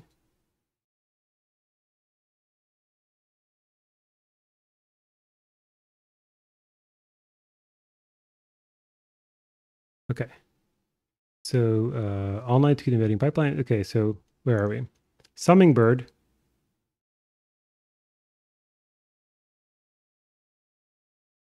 The Heron jobs generate the tweet embedding and index of tweets for sim clusters. Let's ignore this for now, at least. So tweet similarity, model-based tweet similarity cluster embedded, blah, blah, blah. Yeah, let's look at this. And then oh, this is Scala. Okay.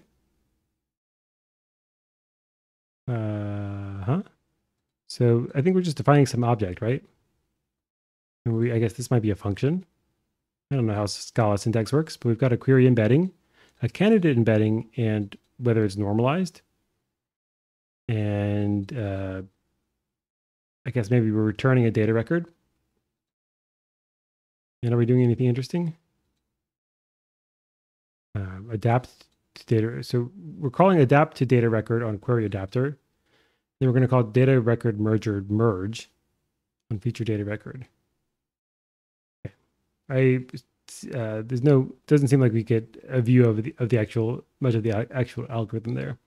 So here's cluster ranker.scala. And this is a candidate source. Did candidate source have anything interesting in the README? No. Are they using Bazel? They've got build files. All right. Okay, so I think we're a cluster ranker. Given a map of clusters, sort out the top scoring clusters by ranking scheme provided by the caller. So get top K clusters by score. And we're going to get scored clusters, which is going to be like a map, presumably like a kind of hash map from integers to user to interested in cluster scores. And then a rank by score. And a top K. Maybe this is like the top, you want the top 5, you'd pass in 5 here or something. And you're going to return a map from ints to doubles. And what are we doing? Rank score match. Rank by fav score. So we're going to rank things by, I guess, the favorited score, by followed score, like some of the following data, by log fav score. So I guess favorite score, but logarithmically scaled. Rank by normalized log fav score. I don't know why we need all of these different rankings of essentially favorited. I mean, presumably you get, sometimes when you're doing something like a regression, you'll start adding things because it seems like there's additional information. And so you like, well, what if I take log of this thing or if I square it or whatever? So maybe they started with fav score. They're like, well, there's some additional information that's not really in this variable the way we want it to be. So we'll try taking the log and we'll try taking the normalized log or these are rather just cases. So maybe these are just different options you can choose, I guess, is really what's going on here, since this seems to be a case match rather than a bunch of things that we're doing at the same time. Then we can also rank by normalized score. Okay. So this is just calling out the other functions. The functions are where? The functions are in... Oh. No, so this is just matching on some input. And so let's look at like log fave score. So you're going to return, I guess, cluster ID and score.log fave score get or else. So I guess 0, 0 is the default if you can't get the log fave score. And really, everything's happening in score. This function is not really doing anything, I think. Where did score come from? It's passed in here, cluster ID score.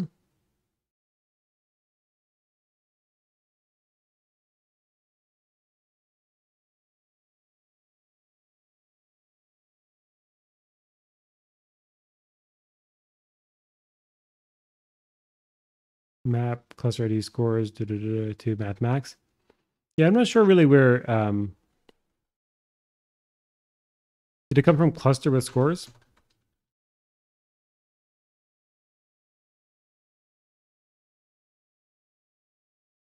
Whatever score is, it has the real data.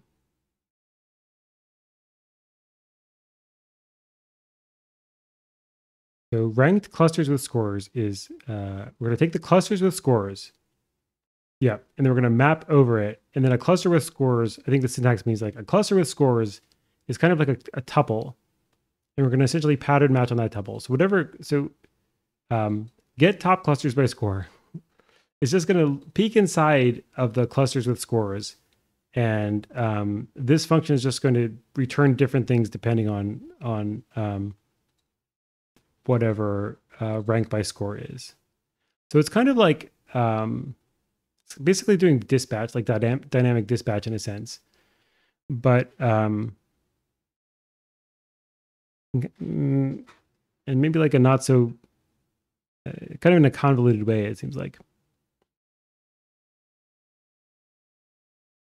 or at least convoluted to me. All right, so that's this source thing. What other sources do we have? Heavy ranker.scala. Okay, so the heavy ranker stuff should be in the machine learning file. So maybe we're just going to, again, peek into that file. So we've got thrift. I think thrift is like Apache thrift, right? So that's like a alternative to protobufs. Look up Scala thrift. Huh? I think it seems to be Apache thrift. A thrift parser generator from Twitter.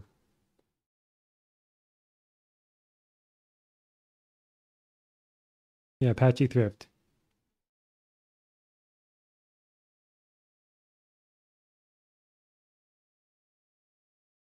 Developed at Facebook. Like an RPC framework. Okay, some RPC framework. I'm gonna look up. I'm going to think of it as basically protocol buffers. All right. Okay, so we've got this heavy ranker object, and we've got this rank function, which takes a scoring algorithm, an embedding ID. I don't know if this is a vector in the embedding space or something else, an embedding type, a min score, and candidates.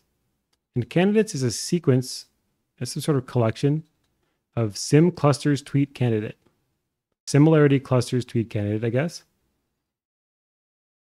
And you've got uniform score store ranker. We've got just different rankers. Okay. Sim clusters ANN candidate source. You get a big comment. This store looks for tweets whose similarity is close to the source sim cluster's embedding ID. Approximate cosine similarity is the core algorithm to drive the store.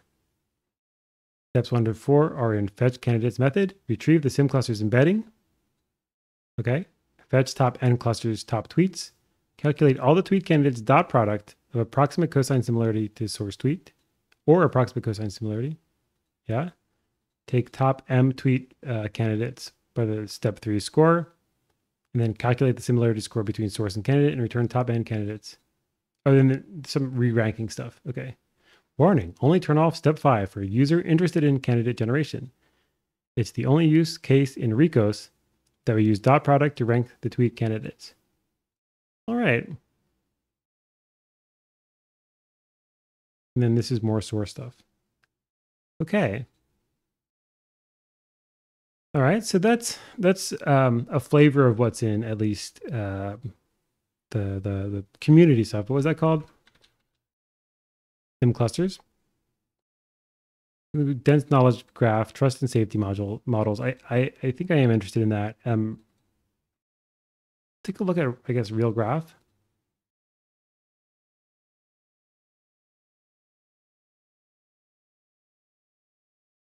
So real graph, BQE. I don't know what BQE is. This project builds a machine learning model using a gradient boosting tree classifier to predict the likelihood of a Twitter user interacting with another user. So we create a labeled data set of user interactions in a BigQuery table. To create the labeled dataset, the algorithm first selects a set of candidate interactions by identifying all edges that were active during a certain time period. Okay, then it joins this candidate set with a set of labeled interactions that occurred one day after the candidate period. Positive interactions are labeled as 1 and negative interactions are 0. The resulting labeled dataset is then used to train a boosted tree classifier model. And then RealGraph SCIO. What is BQ? Maybe BigQuery engine? And whatever SCIO, maybe it's a different database or distributed database system. All right. I have no idea what a gradient boosting tree classifier is, so I'll see if I can look it up. So boosting, it's an ensemble meta algorithm. So I guess we're going to train a few things and like take some sort of average over them or collection over them, and also variance.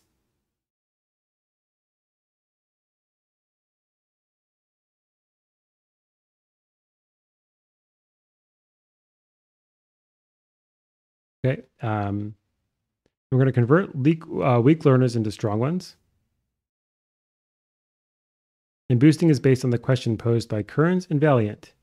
Instead of weak learners, create a single strong learner. So we're going to take a bunch of weak learners and try to pull them together into a strong learner. Okay, so boosting, we're going to train some weak models in some sense and try to cobble them together into a stronger model. I don't know what gradient boosting is.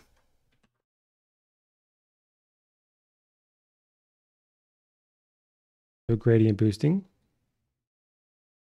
Used in regression and classification tasks. It gives a prediction model in the form of an ensemble of weak prediction models, which are typically decision trees. Okay, so we get some weak decision trees of some sort. When a decision tree is a weak learner, the resulting algorithm is called gradient boosted trees. It usually outperforms a random forest. Okay. I don't know why it's called gradient boosting, but presumably gradients are somewhere. But I guess that's the sort of thing we're doing. So we're training some weak models. Okay, so we get injection in BQE and SCIO. Look what injection is. Edge list injection and user session injection. Let's look at user session injection. We just small. Key value injection is going to take a long and a user session. And I guess they create some sort of object that's long, 2 big endian and Scala compact thrift of user session. What does this other injection look like? Basically the same thing.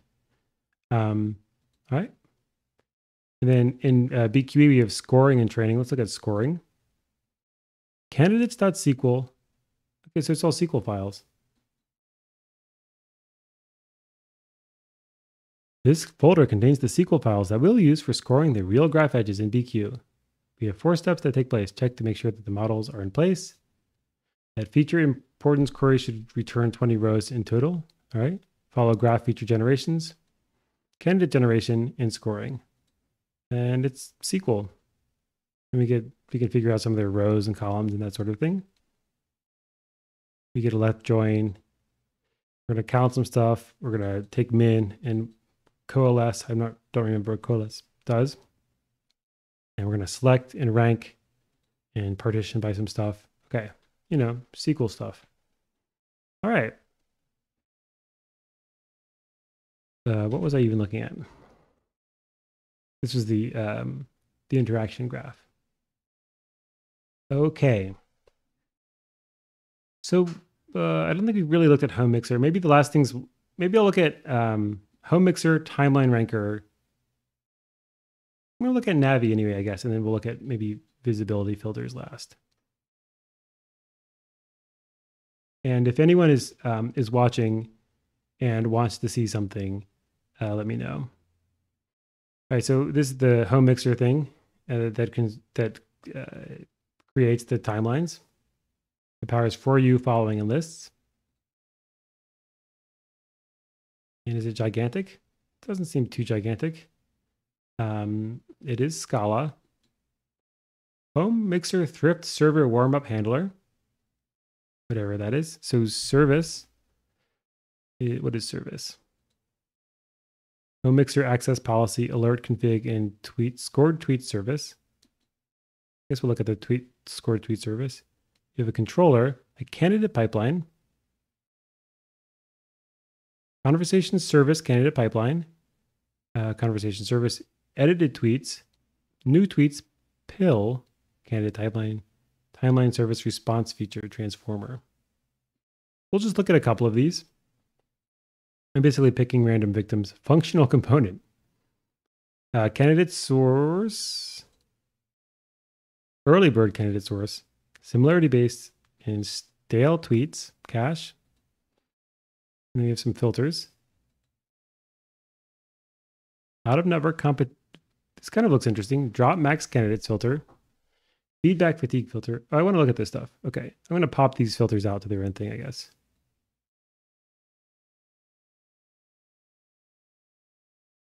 And then what else? Okay, so here's the home mixer server. You've got a bunch of imports. This is starting to look more like ordinary code. And what do? Import a bunch of stuff. It seems like maybe this is export modules. Configure thrift, I guess, with some router and some filtering stuff. I don't know what a filter is. Maybe it's kind of like a handler. Configure HTTP and warm up. All right. And then scored tweet service is, I guess, going to be just like an RPC service, maybe. Get scored tweet response. The request type and some params. And Stitch. I don't know what Stitch is doing, but there's some product pipeline registry. All right. New tweets pill candidate pipeline config. What are we importing? A bunch of stuff like decorators, mixer core, So we don't seem to be importing any like machine learning stuff. Candidate pipeline config that creates new tweets pill. I don't know what a pill is. New tweets pill candidate pipeline config is going to get query unit show alert candidate, show alert candidate. We've got some decorators, a query transformer. I'm going to take a candidate pipeline query transformer. And what else? I don't know. A candidate pipeline config. Conversation service candidate pipeline config. Candidate pipeline config that fetches tweets from the conversation service candidate source. So we have some source of conversations. And it's going to give us candidate tweets. All right. And this just seems like it's setting up, just setting up different services. So we have tweet candidate here, tweet with conversation metadata. We've got filters, retweet duplication filter, feature filter from feature filter identifier, tweet PewDiePie hydrated filter ID, predicate feature filter from predicate. I guess you could give it somehow a predicate and we'll filter based on whether that predicate returns true, maybe on the tweet. An invalid conversation module filter. All right. Here's the early bird candidate source. And this just seems to be like a definition of how to talk to something called early bird. I was curious what early bird is, but at least that file doesn't seem to say. Here's similarity-based user candidate. This is kind of the same stuff. Okay. This all seems like more like setup. Here's time ranker. I don't think I've looked at time ranker yet. A legacy service, which provides relevant score tweets from the early bird search. Okay, early bird, I guess, is a search index and user tweet entity graph. So it's legacy. So I guess I will I will ignore it. And here's visibility lib. And here's what the repo root. And what is this? This is the ML root, which I will continue to ignore. Here's the functional components filter. So let's look at a couple of these. I don't know if these are going to be implementations of filters or if they're just like setting up services. So this is a pipeline query. Max candidate is going to be query params max candidate params. Val kept removed is going to be candidates map over candidate split at max candidates. And then I guess stitch, whatever stitch is, stitch.value filter result kept removed. And the filter identifier is drop max candidates. This doesn't really seem like an implementation of a filter. But let's see what else we can see. So predicate feature filter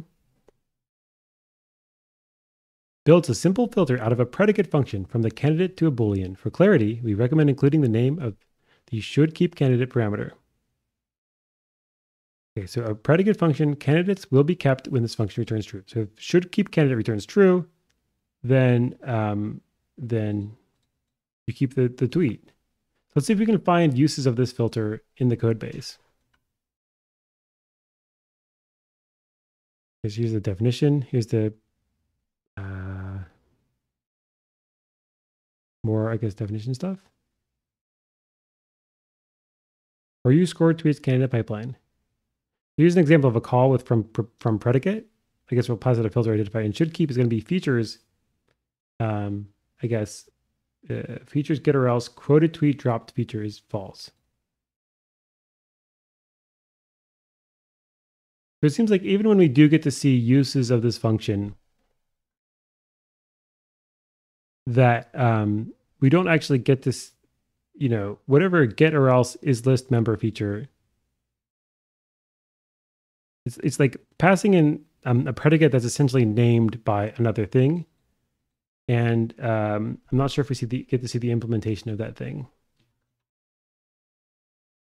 So let's see if we can find is list member feature. Maybe here.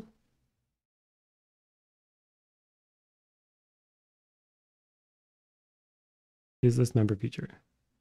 Yeah. I don't know. So I'm getting the feeling that, like, you know, in this source code release, we can't, at least, you know, on first pass, I can't quite see where a bunch of the computation is being done, because it seems like ultimately it's being obscured by some of this stuff might be like database lookups, and that might be part of what we see in the SQL. But it seems like it's more about, you know, these filters are more about querying different services.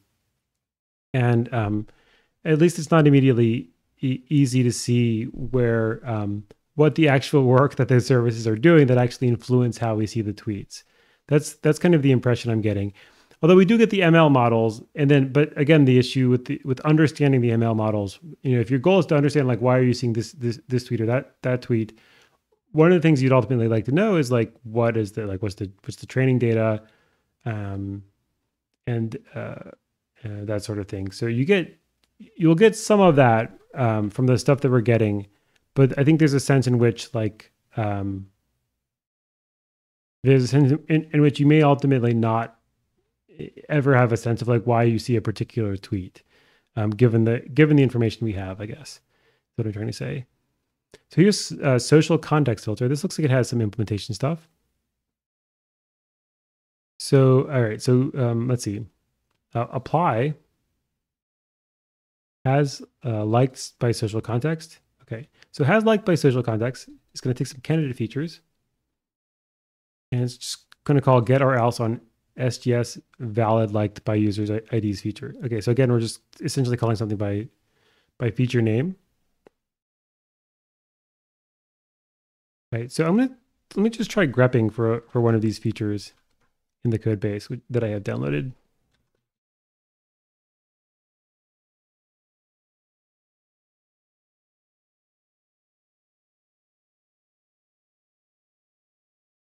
Okay, so we get some, like, get or else stuff. We see imports. get or else, get or else. I'm not sure that I see anything that looks like a definition. Maybe home features?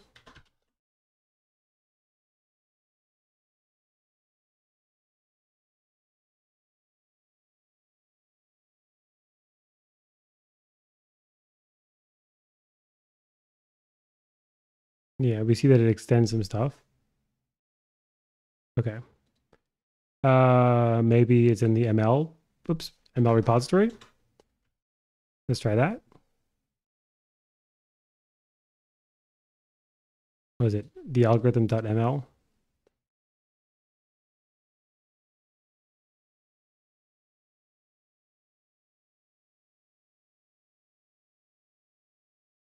And I should not have the trailing comma. So it doesn't, I mean, maybe it's not here, but again, as we've seen many times, GitHub search is really limited. So just for the sake of completeness, let's clone the code and just do a local grep.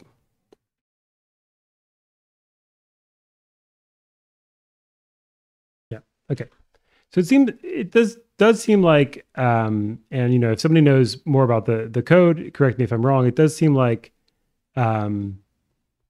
the features are not things that we get to see. Okay. Reject tweet from viewer filter.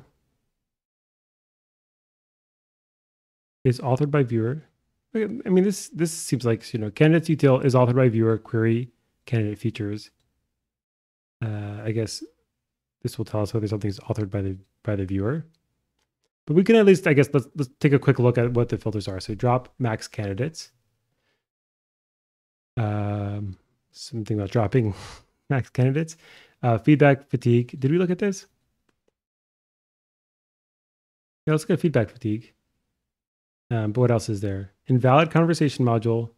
Keep best out of network tweet per author filter. Out of network competitor. What's a competitor? URL.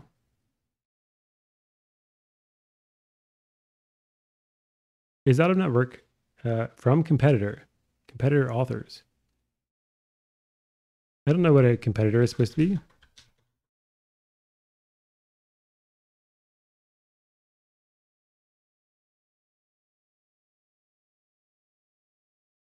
Candidates partition is out of network to competitor.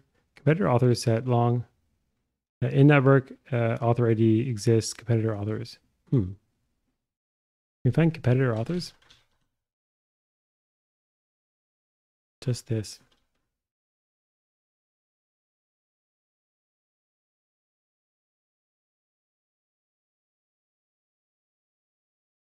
Competitor accounts fetcher. Competitor list accounts. The competitor list store. We somehow store competitors. Yeah, I don't know.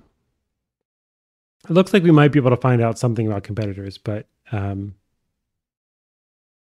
other searches haven't been fruitful, and I'm not going to go down this particular rabbit hole. But if you're interested, there might be something there that we can figure out what they think a competitor is.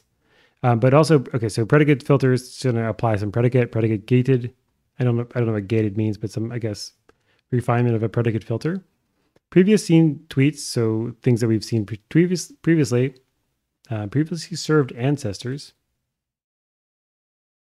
Maybe this is like the timeline, the threaded stuff. Is ancestor candidate feature, persistent entries feature. Don't know what an ancestor is, but maybe this is like a tweet that is an ancestor of a tweet that's relevant. And so they're going to show them together. Previously served tweets filter, reject tweets from viewer filter. I don't know what a viewer is. Am I the viewer? Retweet duplication. I guess don't show a bunch of retweets of the same thing. Retweet source tweet removing filter and social context filter. Did we look at social context? I think we did. So candidates filter candidate, get or else in network. So if it's in network or has liked by social context, or has followed by social context. So I guess maybe social context is like people I know, or it's been followed by people I know, or has topic social context. I guess its topic is related to people I know. Candidate features get or else conversation module focal tweet ID feature none is defined. So these are the things that enter the filter. So essentially, like this is maybe some of the social proof stuff. Has liked by social context is get or else SGS valid liked by social. Okay. This seems to be some of the social proof stuff. This is the social context filter. And then what was this filter? This was the feedback fatigue thing. So let's see what feedback fatigue is. So we have feedback history feature. We're going to try to get the feedback history. And then filter on an entry. We're going to take a look at time since feedback by doing some query. And then we're going to set feedback type to TLS.feedback type CFewer and group by engagement type. So maybe this seems,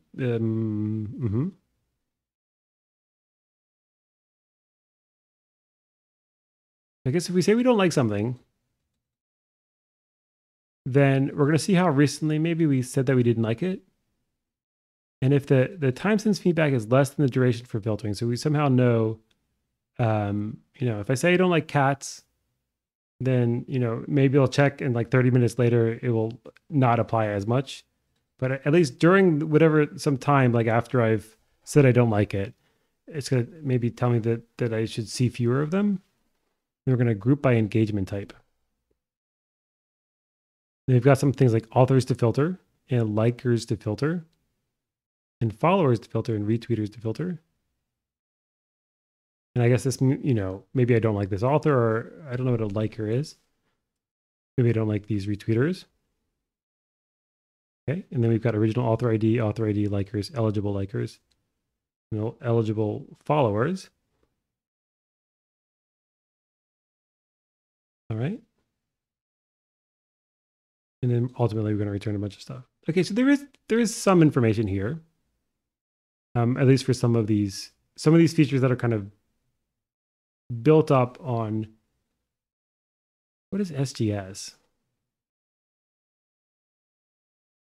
Something service.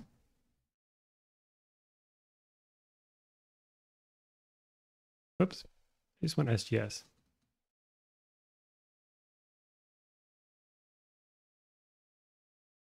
SGS follow graph data provider.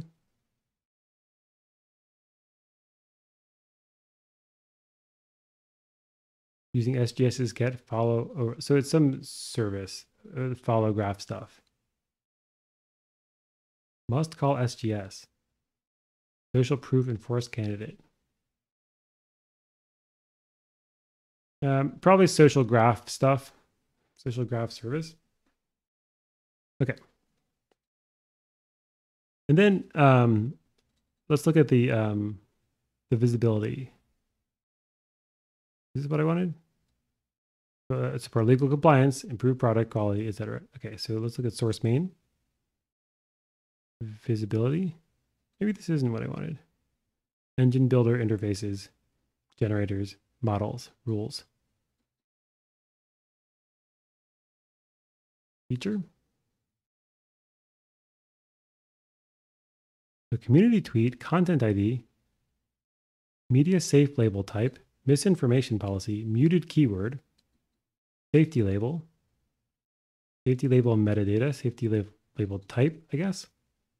Safety label group, semantic core annotation. Yeah, I guess so. Base safety label type, tweet, delete reason, tweet model metadata,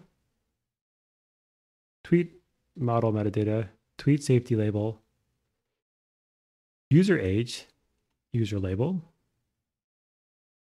sensitive media settings, a unavailable state enum, viewer context, and violation level. Okay. So some of these might be interesting. All right, media safety label type.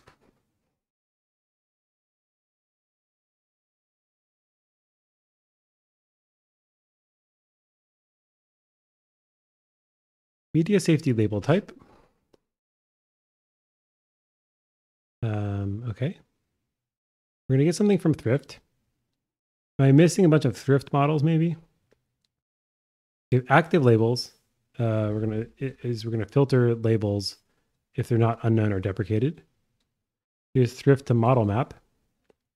And we get a bunch of labels. Okay, so reserved. So these are deprecated values, I guess. Not safe for work, high precision. So I guess the whatever detects not safe for work images or text or whatever, high precision, I guess. I don't know if that's different from high confidence, but maybe the precision is also higher in addition to the confidence or separately from the confidence. High recall, I don't know, maybe that means like cached near, not safe for work, near perfect, not safe for work, card image. I don't know what card image is. pDNA, no idea. pDNA, no treatment if verified. Also no idea. DMCA should be like a copyright takedown request. Legal demands withheld.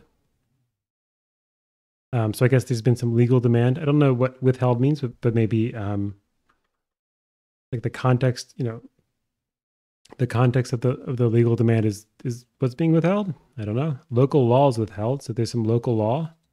So I'm not sure what this might be, but this might include things like if Twitter runs in an area where like you're not allowed to talk about being gay. That this might be how the mechanism by which those tweets are removed or reduced invisibility or whatever.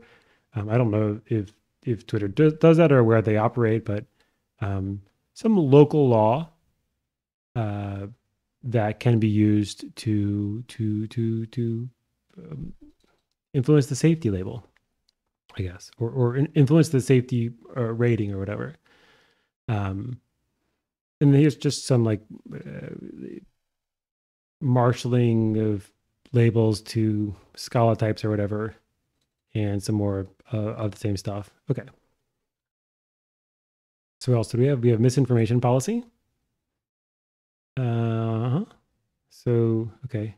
So semantic core annotations priority. So we get some priority for things like misinformation policy. Presumably all this stuff has priority. A filtering level, which is an int. Okay. I don't know how that's different from priority, but maybe some other parameterization of filtering. Publish state engagement nudge, which is a Boolean. And it is set to default engagement nudge. I don't know. Maybe nudge means like, do we nudge the tweet down instead of removing it or whatever? Suppress autoplay. I guess you can suppress autoplay if things are misinformation. Maybe a warning that can be displayed. It details URI. So if it's like a certain kind of known information and it's like, this is information about cats. If you want to learn more about cats, go to factsaboutcats.com or whatever. A display type, applicable countries, and fleet interstitial. I have no idea what fleet interstitial is, but I guess applicable countries. So misinformation, I guess, can be configured by country. I don't know if that's because some information might only be relevant in a country. So like maybe there's a lot of misinformation about the Canadian maple syrup industry, and that only needs to apply in Canada. Or maybe it means that maybe some local law requires misinformation to be labeled, but other countries don't, and maybe we make different decisions about that based on those laws or something like that. But presumably, applicable countries means these are the countries where we'll apply this filter or something along those lines, something similar to that. All right. The information display type, get the latest, stay informed, misleading, or government requested. Okay, government requested. Okay. And then no idea what fleet interstitial is. Okay, filter level and state. Cool. Draft, dog food, and published. I guess these are states. Like I guess dog food is maybe visible only to Twitter employees or whatever. Draft is who knows. Semantic core information. So do we get a list of misinformation?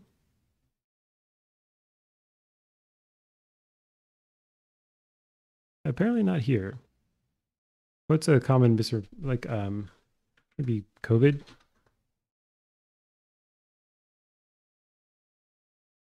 Let's try grep for COVID.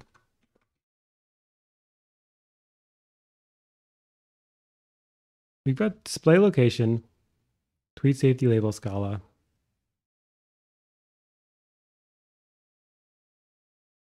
Let's try one of these files. Do I not have Scala mode?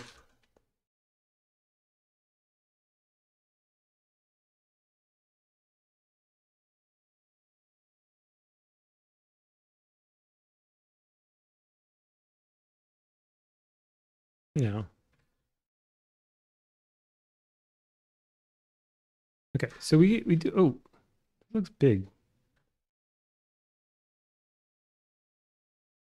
Maybe the thing to do is to just open this file in GitHub. So let's take this. I think visibility lib is part of this thing I just grabbed.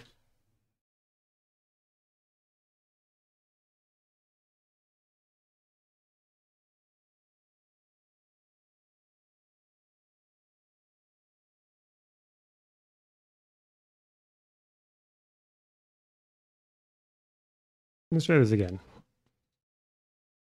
Let's go to main.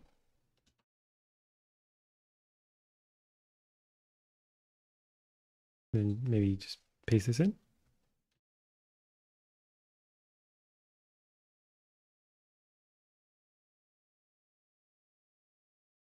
And then tweet safety label.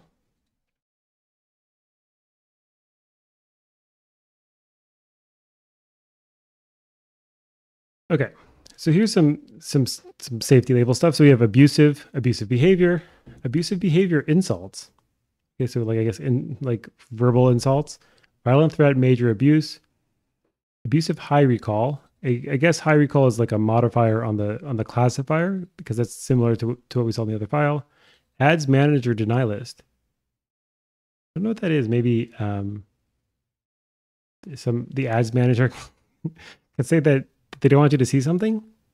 Like if General Motors is like advertising and they don't and they think it's inappropriate to wear like white suits after Labor Day or something, they won't let you see tweets about that. I don't know. I don't know what that's supposed to be.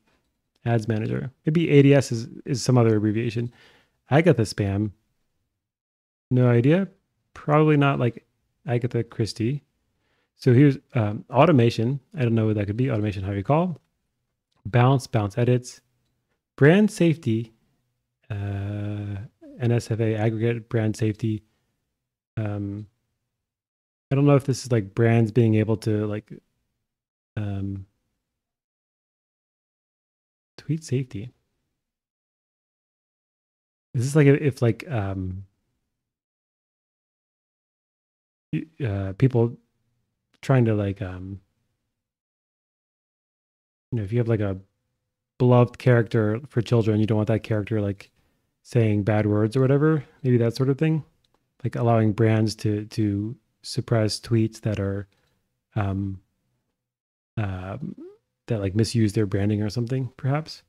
Bystander abusive, presumably something about like bystanders and abuse. Copy pasta spam. Okay. Do not amplify. I don't know what that is. Downrank spam reply, duplicate content, duplicate mention. Dynamic product ad. No idea. EDI development only. Experimental nudge for emergency use only. Gore and violence of various precisions. Hateful content. High crypto spam score. So I guess this is people, presumably not people promoting cryptography, but maybe people promoting cryptocurrencies who are spamming Twitter. High PR reported tweet score. I don't know what PR is. Maybe public relations, maybe something else. High P spammy tweet score. HP block score. Proactive TOS score. Maybe proactive terms of service. If Twitter sees you doing something that seems like it might violate its terms of service. Spammy tweet content score. High toxicity score. High reported and mid-high toxicity. Yeah, right. Interstitial development only. Some development thing. IPI. Live low quality. Low quality. Okay. Misinfo civic. Misinfo crisis. Misinfo generic. Misinfo medical. NSA. Not safe for something probably. Higher precision. Not safe for work. PNEG multimodal high precision. I don't know what that is. I still don't know what pDNA is. I'm reluctant to look it up live on a live stream because I have no idea what it is. Recommendation low quality. RITO action tweet. I don't know what RITO is. RITO. Safety crisis. Why is safety crisis? Does this mean it's getting demoted or boosted? Or maybe it means that it would be bad for safety in a crisis if this tweet were like seen by a lot of people.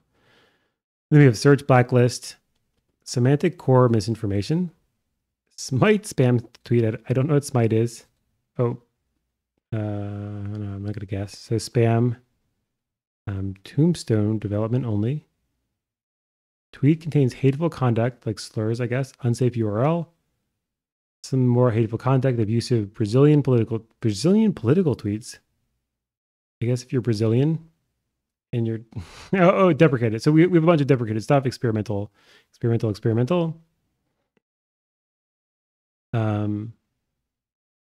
French election, COVID-19 vaccine, Brazilian election, Magic Rex deny.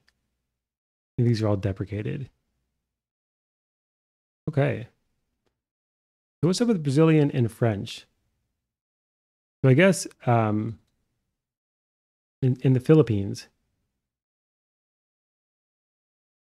not safe for work, near perfect. I think that means near perfect like classification as opposed to the image is near perfect. So persona non grata. I'm curious who that applies to. Veracity nudge. PM is info deny list. Okay.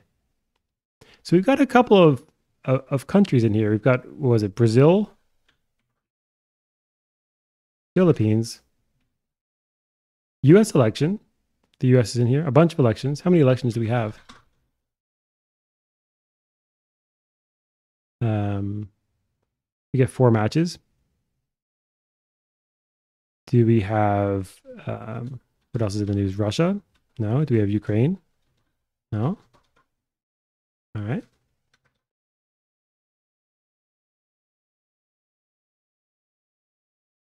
Out of curiosity, let's see if we have other election stuff.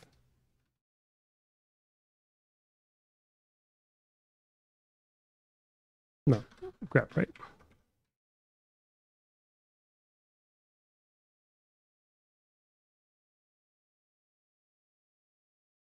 Let's try this again. Yeah, I want to grab for election. So, okay, so election interference. So there's some abuse policy about election interference. Actually, let's do this in Emacs.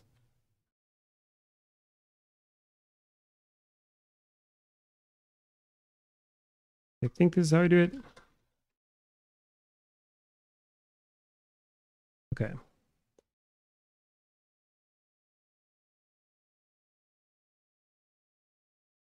Oh, I don't want selections.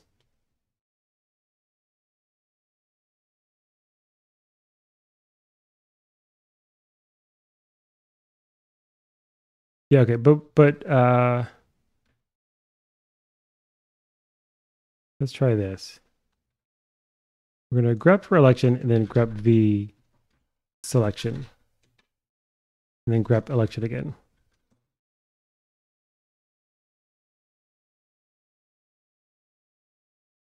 Okay. Election Explorer WTF, election candidates, election accounts. Okay. So there's a bunch of stuff. Just out of curiosity, let's see if some of the controversial other countries like Russia, just a language, Ukraine.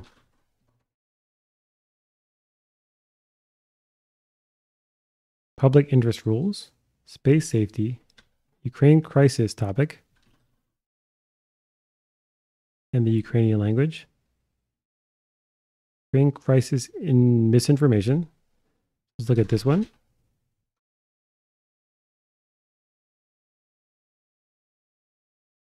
Okay. So how is this different? So this is public interest rules. So what else we have? Abuse policy, episodic.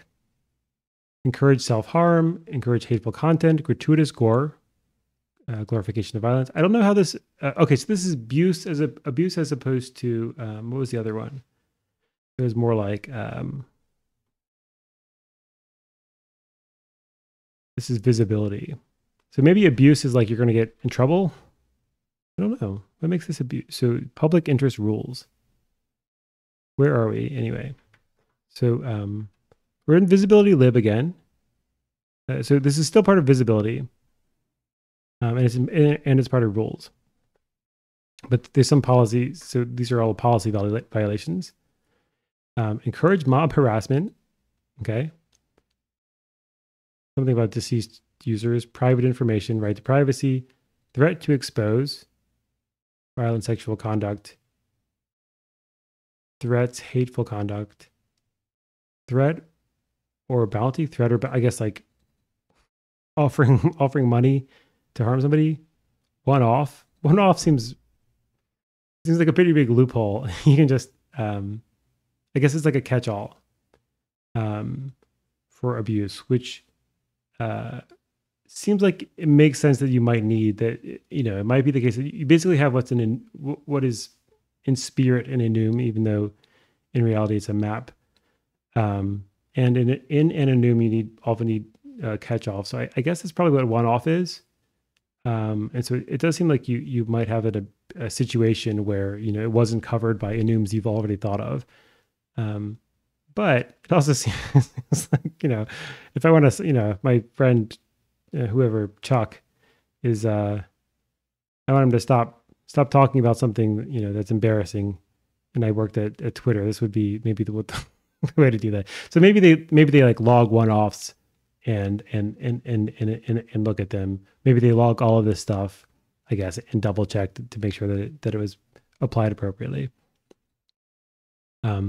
Policy, election interference. So we saw a couple of election labels: hacked misinformation voting, hacked materials, scam, platform manipulation, misinformation civic, abuse policy, Ukraine crisis misinformation, misinformation generic, and misinformation medical. What I don't understand though is why is Ukraine here and not with the other stuff?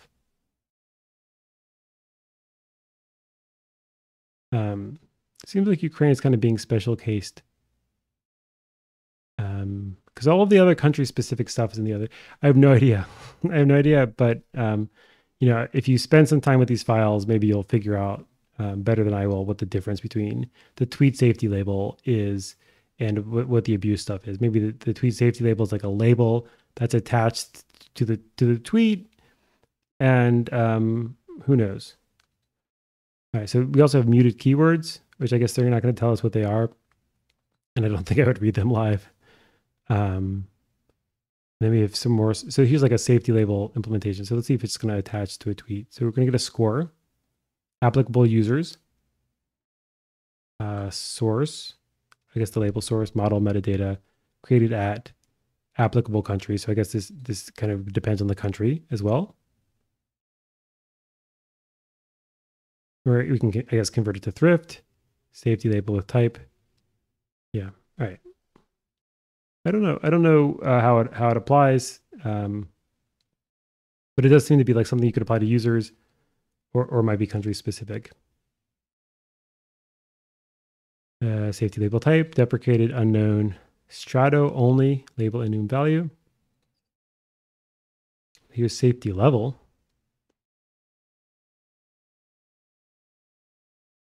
Ads business setting, ads campaign. So a bunch of the safety stuff seems to be ad related. I guess that's not so surprising, since that is ultimately how they are judged as a business. So they want to be favorable to advertisers, I suppose. Internal promoted content, appeals, article tweet island, base, Quig, whatever that is, birdwatch, card polling. Where are we? Safety level. DES. I don't know what DES is. Direct messages, edit history timeline, follower connections, filter default, humanization nudge, GraphQL default. I have no idea what connects all of these things. Magic Rex. All right, minimal nearby time notifications, replies grouping, signals reduction, timeline content. I don't know why these are all considered safety levels. Maybe levels is not right. Maybe these are like safety contexts or whatever that are relevant for understanding safety annotations or safety determinations. This seems to be a bunch of the same stuff. Safety level groups, semantic core annotation, and space safety label type. DMCA. So this is a bunch of, I think we're kind of getting back to some of the same. So I think I'm going to close all of these out unless I see something like super interesting. And then I'll call that a day. User age is GTE. So I guess is greater than or equal to. So I guess we'll just see how old the users are, because there's often rules about young users have special rules, at least in the United States, probably in other countries as well. This list seems to be basically the same thing as before. This is user label stuff. User sensitive media settings. Viewer context. Violation level. We have level 3, level 4. So there's 4 levels of, I guess, 5 levels of violation, including the default. Here's rules, but I think we saw the interesting things about rules. There's maybe downranking. Let's take a quick look at downranking. Toxicity score above downrank high quality section. Okay, a bunch of stuff. All right. Visibility library. So this stuff I think is probably interesting, but I'm basically out of time, so I'll leave it there. So that's an initial look at the Twitter recommendation algorithm. The stuff about machine learning, I think, is interesting on its own. If you're interested in machine learning, it's probably worth reading like some of their code, like the PyTorch and the TensorFlow. If nothing else, that will tell you what, like a big company like Twitter that deals with lots and lots of data, how they write their models. That's interesting on its own from a technical perspective. And then there's like the context of the source code release was something about transparency, and presumably the background context and you know the context under which Twitter changed leadership had to do with kind of debates about things like free speech, like what are you allowed to say on the internet and those sorts of things. And so I thought it was worthwhile trying to just look at some of the ways in which they might like downrank a tweet based on, you know, how they perceive like a safety violation. And almost all of it was totally expected. I was a little bit surprised to see the country specific election stuff. But on the other hand, if there's like some you know, corporations are among other things legal entities. And so, for example, if you're an American corporation and the government tells you, like, you know, there's a targeted campaign about such and such an election, that might be one reason why those things show up. Or maybe there's just public pressure to do something about some particular particular topic where just users or advertisers perceive that there's some sort of manipulation. And so it's interesting to see how, you know, how that works. From a technical perspective, that sort of stuff is not super interesting. It's basically enums, and we're going to take those enums and label things. But from maybe like from a policy perspective, if you're thinking in terms of like, you know, tech companies, startups are a big part of our economy. They're a big part of our social fabric. I think from that perspective, that sort of stuff is maybe some of the more interesting part of the code base as well. So Did we learn anything? I have no idea. but it was fun. I had fun. Hopefully you had fun. Thanks for watching. Bye.